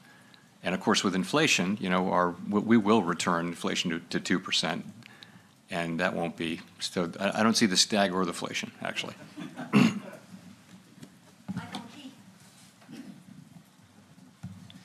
Michael McKee from Bloomberg Radio and Television. The vice chair of the FOMC said recently that he's willing to consider the idea that potential growth has moved up, and of course he's Mr. Potential Growth, our star. Do you share that view, and would that imply that maybe policy isn't tight enough? So I think I would take that question this way. We saw a year of very high productivity growth in 2023. And we saw a year of, I think, negative productivity growth in 2022. So I think it's hard to draw from the data. The question is, will productivity run? There are two questions. One is, will productivity run, persistently above its longer run trend? I don't think we know that. In terms of potential output, though, if that's a separate question. We've had what amounts to a significant increase in the potential output of the economy that's not about productivity. It was about having more labor, frankly, both through, in 2023, both through participation and also through immigration. So we're very much like other forecasters and economists getting our arms around what that means for potential output this year and next year and last year, for that matter, too. So I think in that case, I think you really do have a significant increase in potential output. But you've also got you've got more supply, but those people also come in and they work, they have jobs, they spend. So you've also got demand. So it may be that you get more supply than you get demand at the beginning, but ultimately it should be neither inflationary nor disinflationary over a longer period. Well, you said earlier that at this point you're not really considering rate increases. If growth is higher, but you're not considering rate increases, does that imply that you're more worried about causing the economy to slow too much than you are about inflation taking off again? No, I think we believe our policy stance is in a good place and is appropriate to the current situation. We believe it's restrictive, and our evidence for that I went over earlier. You see it in the labor market, you see it in inflation-sensitive spending, where demand has clearly come down a lot over the past few years, and that's more from monetary policy, whereas the supply side things that are happening are more on the supply side. So that's how I would think about it. Edward. Thank you, Mr. Chairman. Edward Lawrence from Fox Business. So GDP growth is about 2%. Inflation, employment is about 4%. It feels a lot like a steady state, and we have 3% inflation. So if the data remains the same that you're seeing, and I know you said you don't see a rate hike, but it stands to reason that you would need a rate hike to get from 3% to 2% inflation. So was there any discussion about a rate hike in today's meeting? And are you satisfied with 3% inflation for the rest of the year? Well, of course, we're not satisfied with 3% inflation. 3% can't be in a sentence with satisfied.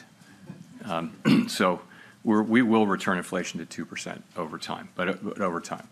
And we think our policy stance is appropriate to do that. So if we were to conclude that policy is not sufficiently restrictive to bring inflation sustainably down to 2%, then that would be what it would take for us to want to increase rates. We don't see that. We don't see evidence for that. So that's where we are. Was there a discussion about a rate hike at all? So the policy focus has really been on what to do about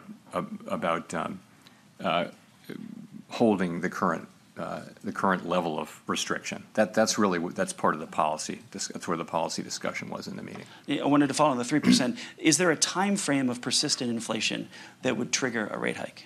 There isn't any rule. You can't look to a rule. These are going to be judgment calls. Clearly, restrictive monetary policy needs more time to do its job. That is pretty clear based on what we're seeing. How long that will take and how patient we should be, it's going to depend on the totality of the data, how the outlook evolves.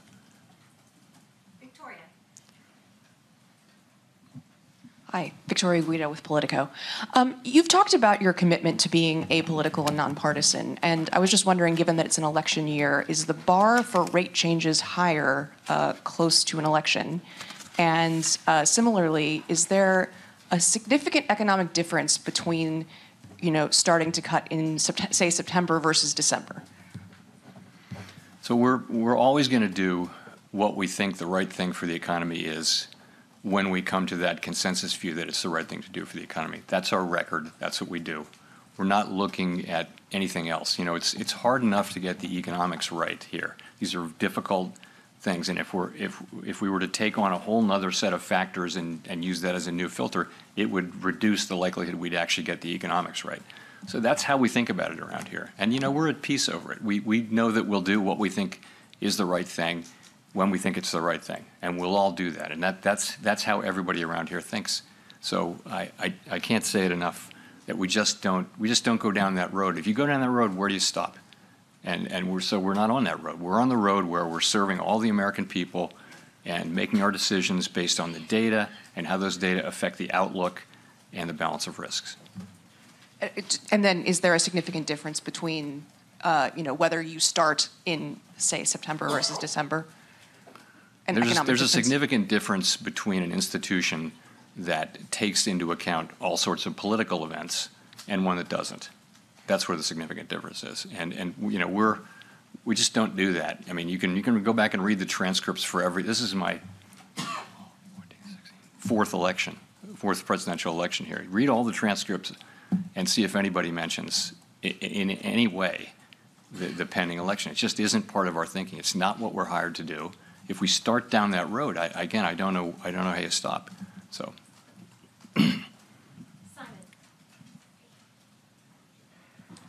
Thank you, Chair Powell. Question about the labor market. You've mentioned a few times that the labor market is normalizing. Certainly today's JOLTS data suggested that things are kind of getting back to pre-pandemic levels. One thing that hasn't normalized is wage growth, which is still quite a bit stronger than before the pandemic. I wonder if you can share your analysis of why that's happening. Is it a lagging indicator or something else going on? So I think if you go back to where wage increases peaked a couple, 3 years ago, essentially all wage measures have come down substantially to that. But they are not down to where they were before the pandemic. They're still roughly a percentage point higher. And we've seen pretty consistent progress, but not uniformly. And you'll note the ECI reading from Tuesday was expected to have come down, and essentially it was flat year over year. I think roughly. So, yeah, I mean, that part of it is bumpy. And again, we don't target wage increases, but in the longer run, if you have wage increases running higher than productivity would warrant, and then there will be inflationary pressures. Employers will raise prices over time if that's the case. So we've seen progress. It has been inconsistent, but we have seen a substantial decline overall. But we have ways to go on that.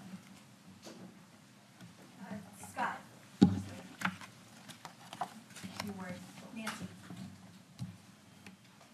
Nancy. Sorry. Hey, Chair Powell, Nancy Marshall-Genzer from Marketplace.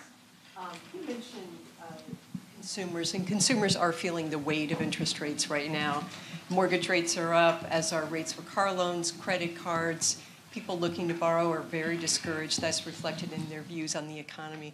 What would you say to them? Well, the thing that hurts everybody, and particularly people in the lower income brackets is inflation. If you're a person who's living paycheck to paycheck and suddenly all the things you buy, the fundamentals of life go up in price, you are in trouble right away. And so with those people in mind in particular, what we're doing is we're using our tools to bring down inflation. It will take some time, but we will succeed, and we will bring inflation back down to 2%, and then people won't have to worry about it again.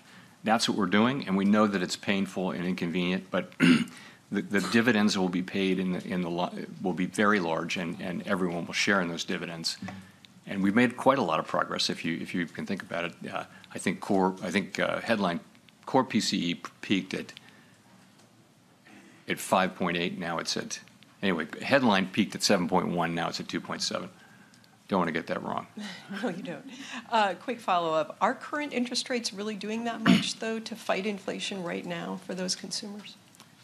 Yes, I mean, I think that restrictive monetary policy is doing what it's supposed to do, but it's also in this case unusually working alongside and with the healing of the supply side. That was different this time was that a big part of the source of the inflation and the reason why we're having this conversation is that we had this supply side kind of collapse with shortages and bottlenecks and all that kind of thing.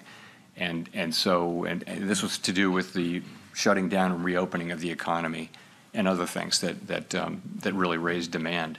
So many factors did that. So I think now you see those two things working together, the reversal of those supply and demand distortions from the pandemic and the response to it, along with restrictive monetary policy. Those two things are working to bring down inflation, and we've made a lot of progress. Let's remember how far we've come. And we have a ways to go. We've got work left to do, but we're not looking at the very high inflation rates that we were seeing 2 years ago.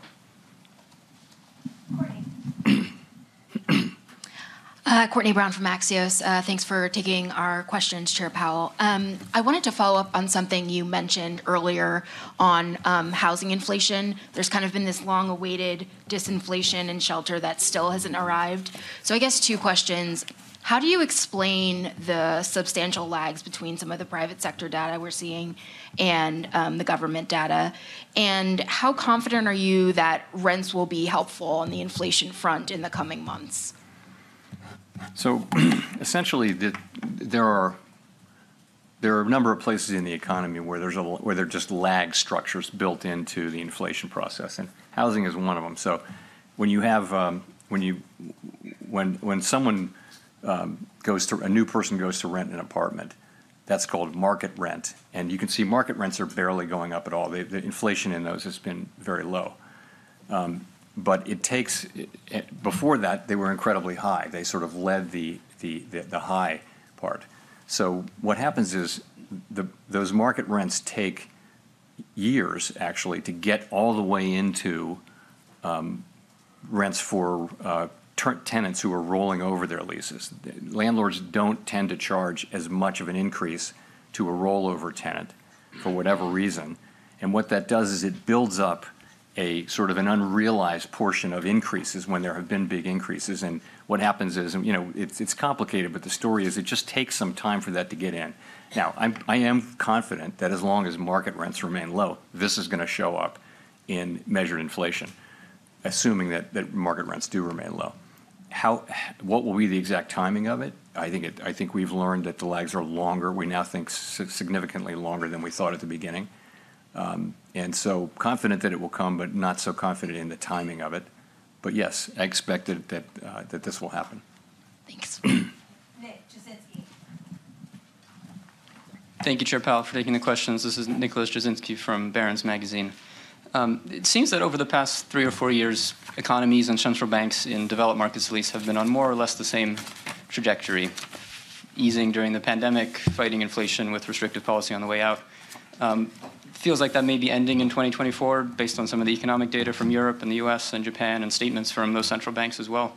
So my question is, what considerations or risks does a period of more divergent global economic trajectories and central bank policies present for the FOMC? So you're right. I think that may happen. And you know that we all serve domestic mandates, right? So I think the difference between the United States and other countries that are now considering rate cuts is that they're just not having the kind of growth we're having. They have, their inflation is performing about like ours or maybe a little better, but they're not experiencing the kind of growth we're experiencing. So we actually have the luxury of having strong growth and a strong labor market, very low unemployment, high job creation, and all of that. And we can be patient, and we'll be careful and cautious as we approach the decision to cut rates, whereas I think other jurisdictions may go before that. In terms of the implications, I think obviously markets see it coming. It's priced in now, and so I think the markets and economies can adapt to it. And I think we haven't seen, in addition for the emerging market economies, we haven't seen the kind of turmoil that was more frequent 20 years ago, 30 years ago. And that's, I think, partly because emerging market countries, many of them have much better monetary policy frameworks, much more credibility on inflation. And so they're navigating this pretty well this time. Jennifer. Thank you, Chair Powell. Jennifer Schonberger with Yahoo Finance. You sort of backed away from the notion that the economy would need to encounter pain for inflation to come back down. But given sticky inflation data in the first quarter, can disinflation still happen along a relatively painless path for the economy, or is some softening in the labor market and the economy likely needed to bring inflation back down? So you're right. I think we thought, and most people thought there would have to be probably a significant dislocations somewhere in the economy, perhaps the labor market, to get inflation all the way down from the very high levels it was at the beginning of this episode. That didn't happen. That's a tremendous result. We're very, of course, gratified and pleased that that hasn't happened.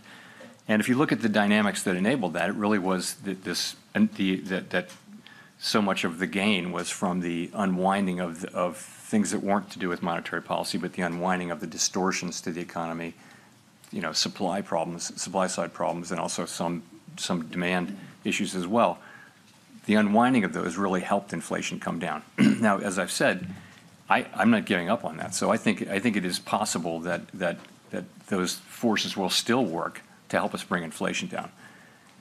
We can't be guaranteed that that's true, though. And so we're trying to use our tools in a way that keeps the labor market strong and the economy strong, but also helps bring inflation back down to 2% sustainably. We will bring inflation down to 2% sustainably. We hope we can do it without significant dislocations in the labor market or elsewhere. And speaking of dislocations in the labor market, in terms of cutting, you said if there were weakness in the job market, that could be a reason to cut rates. So if the unemployment rate were to tick above 4%, but inflation not back down to your 2% target, how would you look at that? Would the unemployment rate popping back above 4% catch your attention? I said an unexpected weakening is the way I characterize it. So, and I'm not going to try to define exactly what I mean by that, but it'd have to be meaningful and get our attention and lead us to think that the labor market was really significantly weakening for us to want to react to it. A couple of tenths in the unemployment rate would probably not do that, but it would be a broader thing that would suggest that it would be appropriate to consider cutting. And I think whether you decide to cut will depend on all the facts and circumstances, not just that one. Chair Powell, thanks for taking the question. Kyle Campbell with American Banker.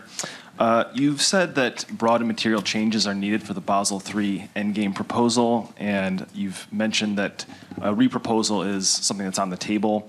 As you've had more time to sort of sit with the public commentary, process that, and understand the options available to you, do you have a better sense of whether a reproposal will be necessary? And do you have a timeline in mind for when some sort of movement will be made on that front, either a reproposal or a move to finalize?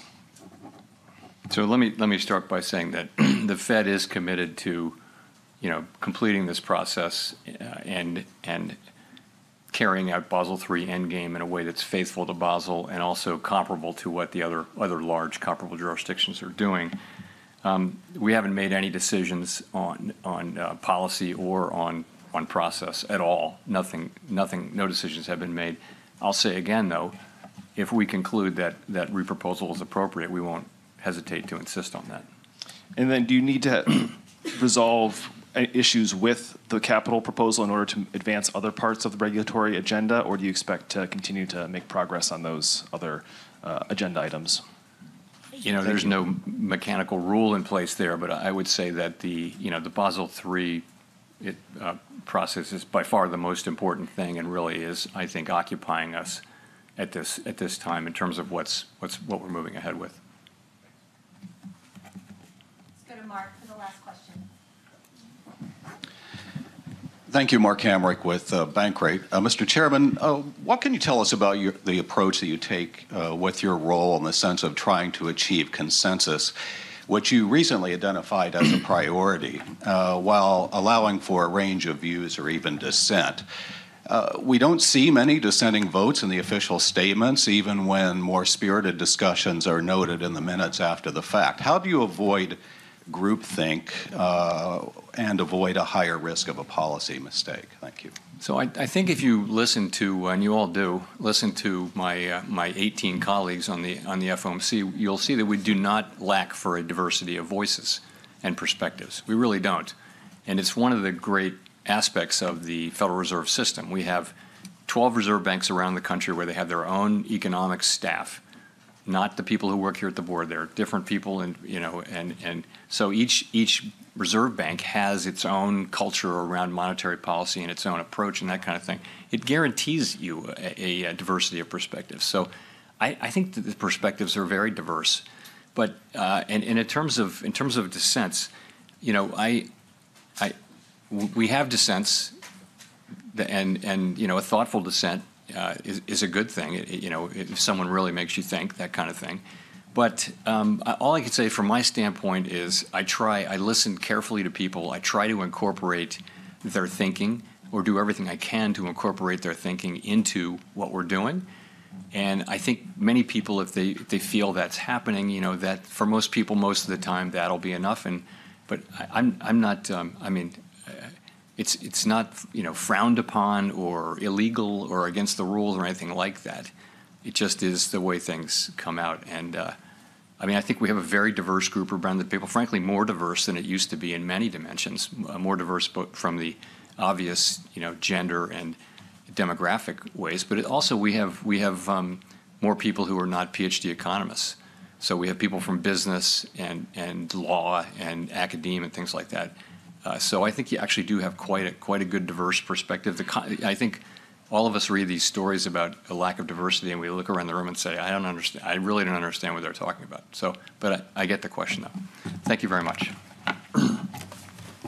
The chairman of the Federal Reserve. That news conference ended almost as soon as it started. The Fed chair thinks we're restrictive. Here are the scores for you. In the equity market on the S&P 500, boom. Vertical, almost straight away as soon as he started speaking. The equity market positive by 1% on the S&P, and the Nasdaq up by 1.1%. The small caps bouncing back from a very, very bad April. Here in May, up by almost 2%. If you switch up the board once again, if it's a Fed decision day, apparently it's a rally for the 2-year. Yields are lower by 7 basis points, 496.22, and I think it's about 4:20 a.m. in Tokyo. Dollar yen looks a little something like this. I imagine the Ministry of Finance is a little bit happier. It could have been a whole lot worse. Dollar yen 157.49. Take a listen to what the chairman of the Federal Reserve had to say. I do think the evidence shows, you know, pretty clearly that policy is restrictive and is weighing on demand. And there are a few places I would point to for that. You can start with the labor market. So demand is still strong, the demand side of the labor market in particular. But it's cooled from its extremely high level of a couple of years ago. And you see that in job openings. You saw it, more evidence of that today in the JOLTS report, as you'll know. It's still higher than pre-pandemic, but it has been coming down both in the Indeed report and in the JOLTS report. That's demand cooling. Neil Dutta of Renaissance Macro with this line. The statement retains its easing bias. Powell believes that policy is restrictive. Look at the price action off the back of this, Bramo. The next 60 minutes of that news conference, next 50 minutes, hardly worth your time. Well, especially because the next question was the question that was the key one, popping the question that Julian Emanuel was talking about, which is, have you considered a hike? How big is the threshold? Not likely. We're not going to do that. So it was a 1-2 punch. First, policy was restrictive, dovish. Then hikes are not on the table. Even a bigger rally. And frankly, that's what's fueling, basically, hawkish isn't as a vocabulary. And Goldman Sachs in their note, Hatzius and Company in their note started with the tapering action. I think it was a tandem. I agree with everything you've said. And it was over, John, after not 40 seconds. I think it was over after 33 seconds. But with that said, he delivered a lot of what people wanted as an adjustment. You saw it in the real yield. It's come back a little bit, but you wonder what the follow-on is. The first set of Fed speakers out of the block. I mean, are they going to go with this tone? It's been a fantastic lineup of guests over the last couple of hours. Just a shout out to Bob Michael at JPMorgan and Mohamed El-Erian. Asked about stagflation. Do you remember Bob's response to that? I think the chairman's going to laugh at that. Reflect on what happened in the Volcker years. I think he's going to laugh. He said there's no stag, there's very little inflation. Ultimately, there's no stagflation. Basically, he laughed. He said, give me a break. This is not what we're talking about. Honestly, this was a Fed chair that came out much more dovish than anyone had expected. And honestly, this raises a question about whether he is entertaining some of the key debates. He was asked by Michael McKee about long-term neutral rates, not going to engage it. Asked about long and variable lags, sticking to script. There was no sense that he had entertained a lot of the fundamental debates that are dividing Wall Street in a really serious way, and I'm not sure where that leaves people. I noticed that off the GDP, where we've got a 1.6% statistic, what we heard interview after interview was domestic final sales was actually pretty buoyant, and that's what he alluded to when he went after the stagflation. Let's be clear, they're not going to cut anytime soon based on what we just heard. The easing bias remains. It's just the amount of price action we've seen over the last couple of months. When we talked about the Fed chair being hawkish, it was hawkish relative to what? We've had this conversation all day. Relative to the previous meeting, maybe. Relative to the price action, where we're priced for right now, very difficult to do. The bar for that was so high, given the fact that this market is only priced for one cut in 2024. Yeah, this didn't push against that. I mean, this could very much be consistent with only one rate cut. And that's why you're seeing a bigger move, arguably, in stocks than in bonds. Basically, this is the perfect mix for stocks, where people said you just need the tail risk of a hike off the table. He did that. And then you can really go to the races. When we get to Dudley, I'm going to talk about what wasn't talked about too much, which is the labor economy. What evidence do they need to see in the labor economy to really become accommodative? And to me, that's still really unanswered. I don't think it's claims. Maybe it's wages coming down, a la Tom Porcelli and others. But I just really wonder what the labor dialogue is here rather than the parlor game of what inflation TK, you're right, but I would pair that with inflation. I think that's really important. Well, they have to Would these hot inflation prints temper their ability to respond to adverse shocks? The so-called Fed put. Based on what we just heard in the last 60 minutes, the Fed put is alive and well. Basically, stagflation's not on the table. Stop it already. And that's basically what we heard. Can you set up a course where we have Frankfurt and London question quality brought over to Washington? Can you arrange that? Would you like me to offend everyone? No, I'm going to say it right now. There are too many questions that are off topic of the dual mandate of price change. Ethan Harris on fire on LinkedIn on this, and on the labor economy. I didn't hear enough about the labor economy. I have to admit, I disagree with you. You're going to defend the press back. I want to defend disagrees with me. I felt like after the first two questions, people tried every which angle to get something more. It wasn't happening. Period. Full stop. He was going to say what he was going to say, which is essentially we haven't shifted our stance that much. We're not going to hike rates. Goodbye. See you next time. Let's speak to a man who's been on the other end of some of these questions. Bill Dudley, former New York Fed president and Bloomberg Economics senior advisor. Bill, what did you make of that performance in that news conference? I think your interpretation is exactly right. It was quite dovish. I mean, he basically said that despite the news that's come in, economy stronger than expected, inflation not so good in the first 3 months of the year, the whole game plan is basically unchanged. We're going to keep rates here until we're highly confident that we're going to get inflation down to 2%. No hint whatsoever of a rate hike. No hint that it's not going to work. So market reaction, I think, was pretty appropriate given what he said. He basically said, we've got it. Back to Dudley McKelvey of a few years ago. Bill Dudley, you're in the trenches at Goldman Sachs gaming the labor economy.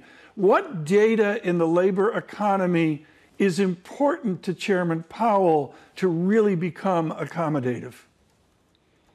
Well, I think it's the notion that the labor market is really starting to somehow fall apart, and the unemployment rate is starting to rise significantly. He was asked pretty explicitly about that, and he basically said 1 or 2 tenths of a percent rise in the unemployment rate wouldn't really disturb him. I think the interesting question is if the labor market really starts to deteriorate, the problem is that the next stop typically is a recession. We've never had a 0.5% rise in the unemployment rate without having a recession. So I think it's, if the unemployment rate goes up a couple tenths, I don't think it really bothers them. But if it feels like the labor market is really giving way, then the Fed will put a lot of weight on that, almost regardless of what inflation's doing. Bill, you said something. He basically said, we got it. The playbook hasn't changed. Was that the right move? Well, time will tell if the playbook will actually work as well as he thinks. I mean, my own personal view is that the legs of monetary policy probably are not as long and variable as he thinks. And I put a lot more weight on financial conditions, I think, than he is currently. The fact that people are taking his comments in a very positive way from a financial market perspective means that we're having an easing of financial conditions, which will support the economy. So I think it just reinforces the higher for longer story over the medium term. He doesn't seem perturbed about that. And he also didn't really deal with a lot of the fundamental questions, as we were just saying, that have been dividing Wall Street. Didn't address the higher terminal rate. He didn't address this question of what would make him really second guess the whole idea of restrictiveness or long and variable lags. Do you think that means he's not thinking about it, or that he has rejected it? Or do you think he just doesn't want to deal with it in the public right now? I think he's certainly thinking about it, but I think he's basically saying, from his perspective, the evidence hasn't convinced him that they're on the wrong track. So he thinks policy is restrictive, sufficiently restrictive to do the job. So maybe R-star, maybe the neutral rate is a little bit higher, but it's not as high as where they are today. So yes, could R-star be revised up at the next June summary of economic projections? Probably will be revised up a bit. But policy, in his mind, is still sufficiently tight that he's not worried about that particular variable. Bill Dudley, Ethan Harris has been on fire, retired from Bank of America, out almost daily on LinkedIn with really intelligent work on trimmed inflation means. Which inflation statistic is most informative now to our audience? Well, I like to focus on services ex housing for two reasons. Number one, this is the problem where the wage inflation drives the actual outcome in terms of services inflation. And number two, it's not being bounced around by the supply chain normalization process, which is pulling down goods prices. I think one of the things that's probably distorting the inflation news recently is the fact that goods prices came down a lot because of the normalization of supply chains. But if we ignore the transitory inflation on the way up, we also have to ignore it on the way down. So we don't want to overstate that goods price inflation weakness. So I think services sector ex housing is probably a really important thing to focus on, and that's the so-called last mile of inflation, and that's the part that's turning out to be more difficult. Bill, we need to talk to you about the balance sheet as well. So the Federal Reserve announcing today they'll slow the pace of balance sheet runoff starting in June. The central bank to lower the Treasury runoff cap to 25 billion from 60 billion. Bill, market participants right now trying to work out, OK, if QT wasn't bearish, is tapering QT bullish? Bill, can you help me understand? Because we were told it's like watching paint dry. It has been. When they start to undo it, unwind some of it, what does it all mean? I think it is like watching paint dry. You can see that in the press conference today. There were virtually no questions about the balance sheet. And he made it very clear that the balance sheet decisions are not a part of the monetary policy process of making policy either easier or tighter. I don't think it has much effect, the taper, because the destination is the same. The Fed's going to a balance sheet size that generates reserves that are ample but not abundant like they are today. So we may get there slightly over a longer period of time because we're now running off securities at a somewhat slow pace, but we're going to the same place. And so it really has virtually no market implications. If you were on the Fed still, Bill, would you have voted for this type of thing? Or would you have erred a little bit more, as you were talking about before, about financial conditions easing too much to allow inflation to stay sticky for too long? I don't think we're at this stage where, rate hikes are warranted. And so I would have agreed with the decision today. I think where I would have maybe differed from Chair Powell a little bit is I would just be a little bit more cautious about the confidence that he's got it. Bill Dudley, thank you, sir. The former Fed New York president. Bill, fantastic as always. Your equity market fades a little bit. We're up by 0.75%. Lisa, I appreciated the question at the end of the news conference. I'm not sure about the answer. Because effectively what the journalist in that news conference was asking is whether the lack of dissent spoke to a lack of diversity of thought on the FOMC. Correct. They weren't asking about, what gender and precisely, what, racial composition is on the Fed. They were asking about pushback, intellectual discourse, and this question about whether anyone was saying, hey, wait a second, maybe we shouldn't be so sure that long and variable lags have the same kind of effect as they have in the past. That, I think, is a legitimate question. He didn't address a bunch of questions. Out here alluded to, and I think Bob Michael's been leading on this, and I mentioned Ian Lingen earlier, what if we get friendly data? What if we revert to a disinflationary vector? John, I'm doing some research here, and I mean, I look at the G7 meeting in Puglia trying to make that here happen in June, and I'm sorry, I got a plane ticket of $3,006, not even close to $7,000 8, 9, 10 months ago. I'm sorry, you get whispers of service sector disinflation, and you're right back to the boom economy, Dow up 500, what it was 10 minutes ago. I'll repeat the question I asked a little bit earlier before the news conference started. I'll ignore the reference of the Dow. The 3-month average on payrolls is 276. The Federal Reserve Chair has just established, conveyed quite clearly that the Fed put is alive and well. They're willing to respond to adverse shocks, downside surprises, particularly if they emerge in the labour market. Now, I'm trying to wonder, Lisa, what it would take to reintroduce the rate cut conversation. Clearly, they still have a bias to ease, to cut interest rates. Would it be a downside surprise on Friday? Would that be sufficient? What would we need to see to get people talking about a different thing, not about hiking, about being sufficiently restrictive? After what we've just witnessed in that news conference, what would it take to have a series of guests to start talking about July at the Federal Reserve? And Jay Powell himself might have said, well, it would take a substantial weakening in the labor market.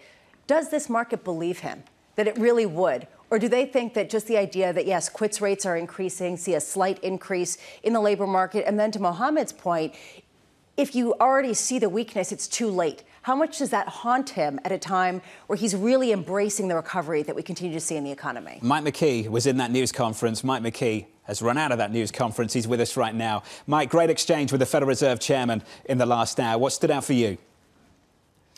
Well, I think the biggest thing is that there are two audiences here, or two people that, or two things that the Fed is trying to address. One is the markets and their perception of what the Fed is doing, and the other is the economy and what they need to do to bring down inflation. And the two things are not always compatible, and that's maybe what you have right now.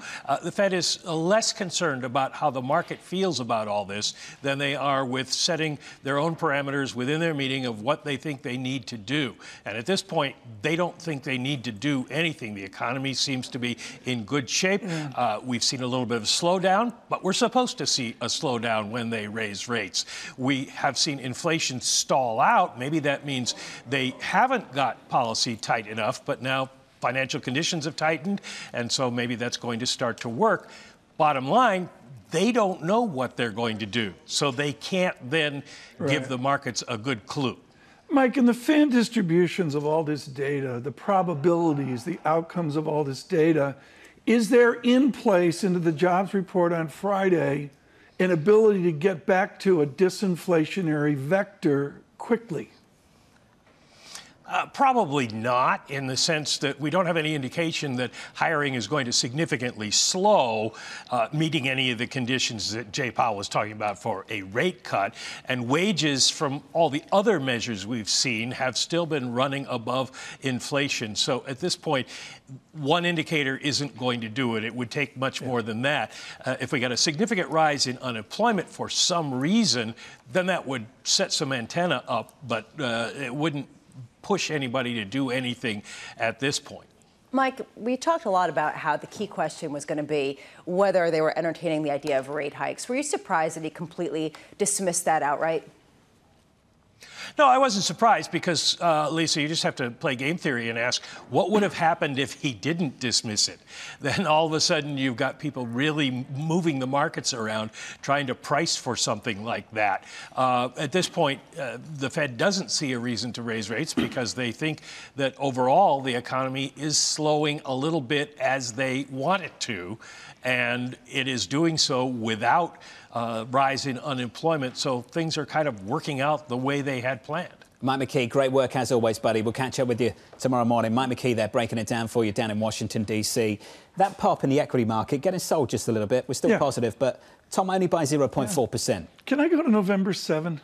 November 7th is 2 days after a modest election. I'm sorry, but that's the meeting I'm focused on. November 7 could be wild. Hey, he was pretty direct nuts. about it in the news conference. They do not want to talk about politics at all. Not part of the conversation. And they want to give the sense that they truly are independent at a time where they're actually being challenged in terms of their independence. The more people start talking about, when people, I mean, the former President Trump comes out and starts talking about the potential for, taking ownership over Fed decision-making, they're going to be that much more adamant about being I'm waiting for him to address that story that came out from the Journal in the last week. Still anonymous sources around the president talking about these issues. These are big issues. Don't you feel like people are kind of like spitballing out there and seeing how the people react to it before they really kind of put any emphasis behind it? Jeff Rosenberg's got things to say about this. Joins us now from BlackRock. He really doesn't. Not that. Stick with us, Jeff. I'm not going there. Don't worry. Jeff, it's great to catch up with you as always, sir. After what you just heard, does it make you incrementally more bullish in any way, shape or form?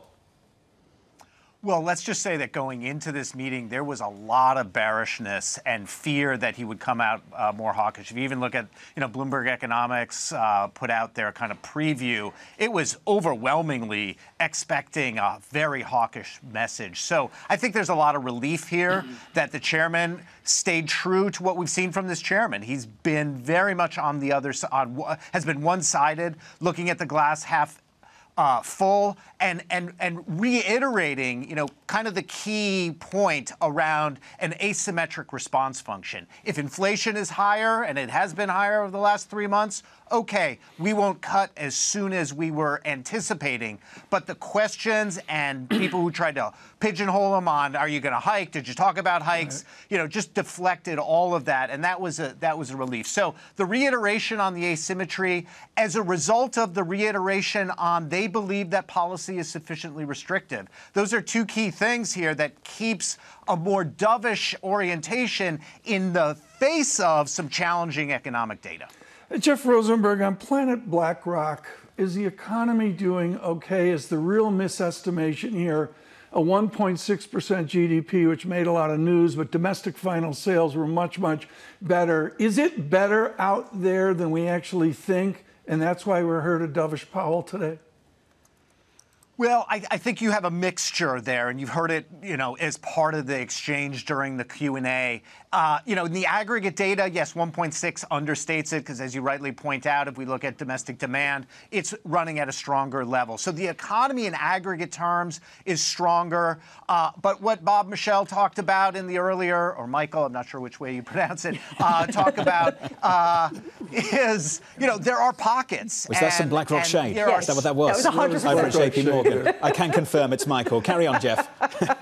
Thank you. So there are pockets of hurt going on here, but there are also pockets of strength. So you have a distributional aspect in terms of what's going on in terms of the economic growth side, but clearly the amount of slowing, it was a question in the Q&A, didn't you need to have more pain to get the disinflation? Good news is we're still on the path of the immaculate disinflation, and the growth side is holding up. So I think that's quite supportive here to the risky asset perspective. It seems like this is more supportive to the risky assets than it is to government bonds, right? I mean, this basically raises the specter of taking a rate hike off the table, which will benefit stocks of companies that have done really well with respect to earnings, but doesn't necessarily give that much of a boost to government bonds that are still subject to higher for longer. Is that kind of your view in terms of positioning on the heels of this, on the margin? Yeah, and I think we have to segment between the front end of the curve and the back end of the curve.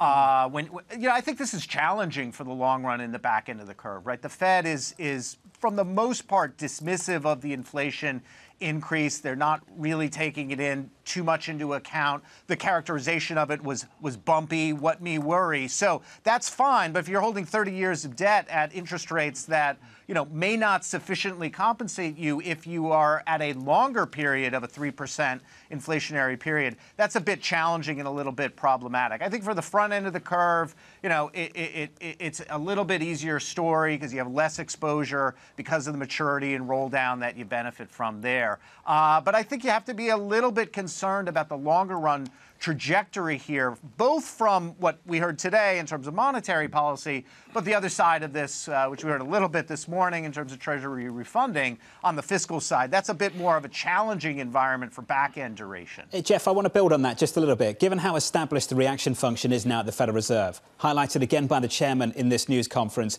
how do you think yields will respond to the longer end to incoming information, the data on Friday, an upside surprise versus, say, a downside surprise? Yeah, we're gonna pivot right to Friday, and we'll be back and we'll talk to you guys then. But I think that will very much be more about the front end reaction, because that's gonna be about, is the Fed really getting the slowdown in the labor markets, the normalization in the labor markets that they keep talking about. But the data isn't really supportive. Non-farm payrolls not supportive. Wages not supportive. Right. I'm a little surprised you didn't get more pushback on ECI, their favorite measure. Everybody expected it to go down. It went up. Yes, we can dismiss it. It had special factors. It was a bit more state and local. It was a little bit more union than private. But it didn't go down as fast as the normalization would say. And there is that kind of lurking question. Mike McKee, you asked it. Are you not as restrictive as you think you are? And they'll continue to believe that they are restrictive. That's kind of the fundamental belief at this point. The question is, if the data keeps pushing against that, then does the Fed have to make a bigger pivot? Today was not that day, way too soon to get there, and that's why Powell purposefully came out very dovish. But inside the statement, one questioner picked up on, there are a little bit of hints here of moving around. The removal of kind of the implicit forward guidance on the peak policy rate, the implicit promise that the next move would be a cut in the introductory statement. I think that's notable. We'll see that in the minutes in terms of the debate. And what the chairman obviously couldn't talk about here, but next month we will talk about, is the shifting in the distribution of the voting members with respect to their forecasts of economic policy. That you didn't get this meeting, but obviously that's what the markets wants to see. And you can kind of read into the statement and the press conference that there is a shift going on there. It was underplayed. Not really many people picked up on it. He wasn't going to highlight it, but you can see that is going on. BlackRock's Jeff Rosenberg. Great to catch up with you, sir. The shade at JPMorgan from BlackRock. Oh, stop. Do you think they call Rick Ryder? Over at JPMorgan? It's a fair mischaracterization. You think that was intentional? That was your takeaway from all the Fed coverage? Absolutely was that intentional. Bob, Are you Michelle? joking? Oh, of my course goodness. it was. They don't know who Bob Michael is. Give me a break. This S&P 500 is fading going into the close. Let's bring up the chart briefly. We're up now by only 0.1% at the peak. In that news conference, the S&P 500 was positive by 1.2. Something that sticks, though. Interestingly, here, Lisa, is the rally in bonds. The 2-year still down by about 8 basis points. It took the prospect of hikes off the table, so that potential tail risk, not necessarily there. I thought what Jeff Rosenberg said, though, about the long end was interesting, and we're not seeing it in the price action at all. Same. But that in the longer run, this becomes a real problem for the long end. Essentially, if you have a Fed that is hardwired to cut rates on any weakness, but not necessarily to hike rates on the sense of any kind of durability of inflation, does that mean that inflation is going to stay higher for longer and that there needs to be a higher risk premium? I was pleased you took the conversation there, Lisa. This from Mohamed El-Erian out on X, formerly known as Twitter, with this to say, the question now, this is an important one, which will only be answered in a few weeks when the meeting's minutes are released, is the extent to which his remarks reflect his own biases or constitute an accurate summary of what was discussed by him and his FOMC colleagues. And the Fed speak's going to start pretty immediately, Tom. Almost straight after this, going into payrolls, we're going to hear from Fed officials. I agree. The Fed speak's important. If we get a 240 on survey on non-farm payrolls, 3 months trailing, 240, 303, 270. That's a fully employed America. Well, and you raised a real interesting question, which is essentially, is there now a new asymmetry in the market where the long end will sell off disproportionately if we do get a really big or hot print in the labor market? Essentially, the Fed's not going to look at this as a reason to hike or even to keep rates higher for longer necessarily, but it could mean longer term there could be a much more inflationary pressure under the hood. Really important stuff ahead of payrolls on Friday. As Tom mentioned, the estimate in our survey, 240,000. The previous number, 303. Coming up next on The Close, counting you into that, about 15 minutes away, Seth Carpenter, Chief Global Economist at Morgan Stanley. For the three of us, we'll see you again. Same time, same place for the next Federal Reserve decision. From New York City, this was The Fed Decides.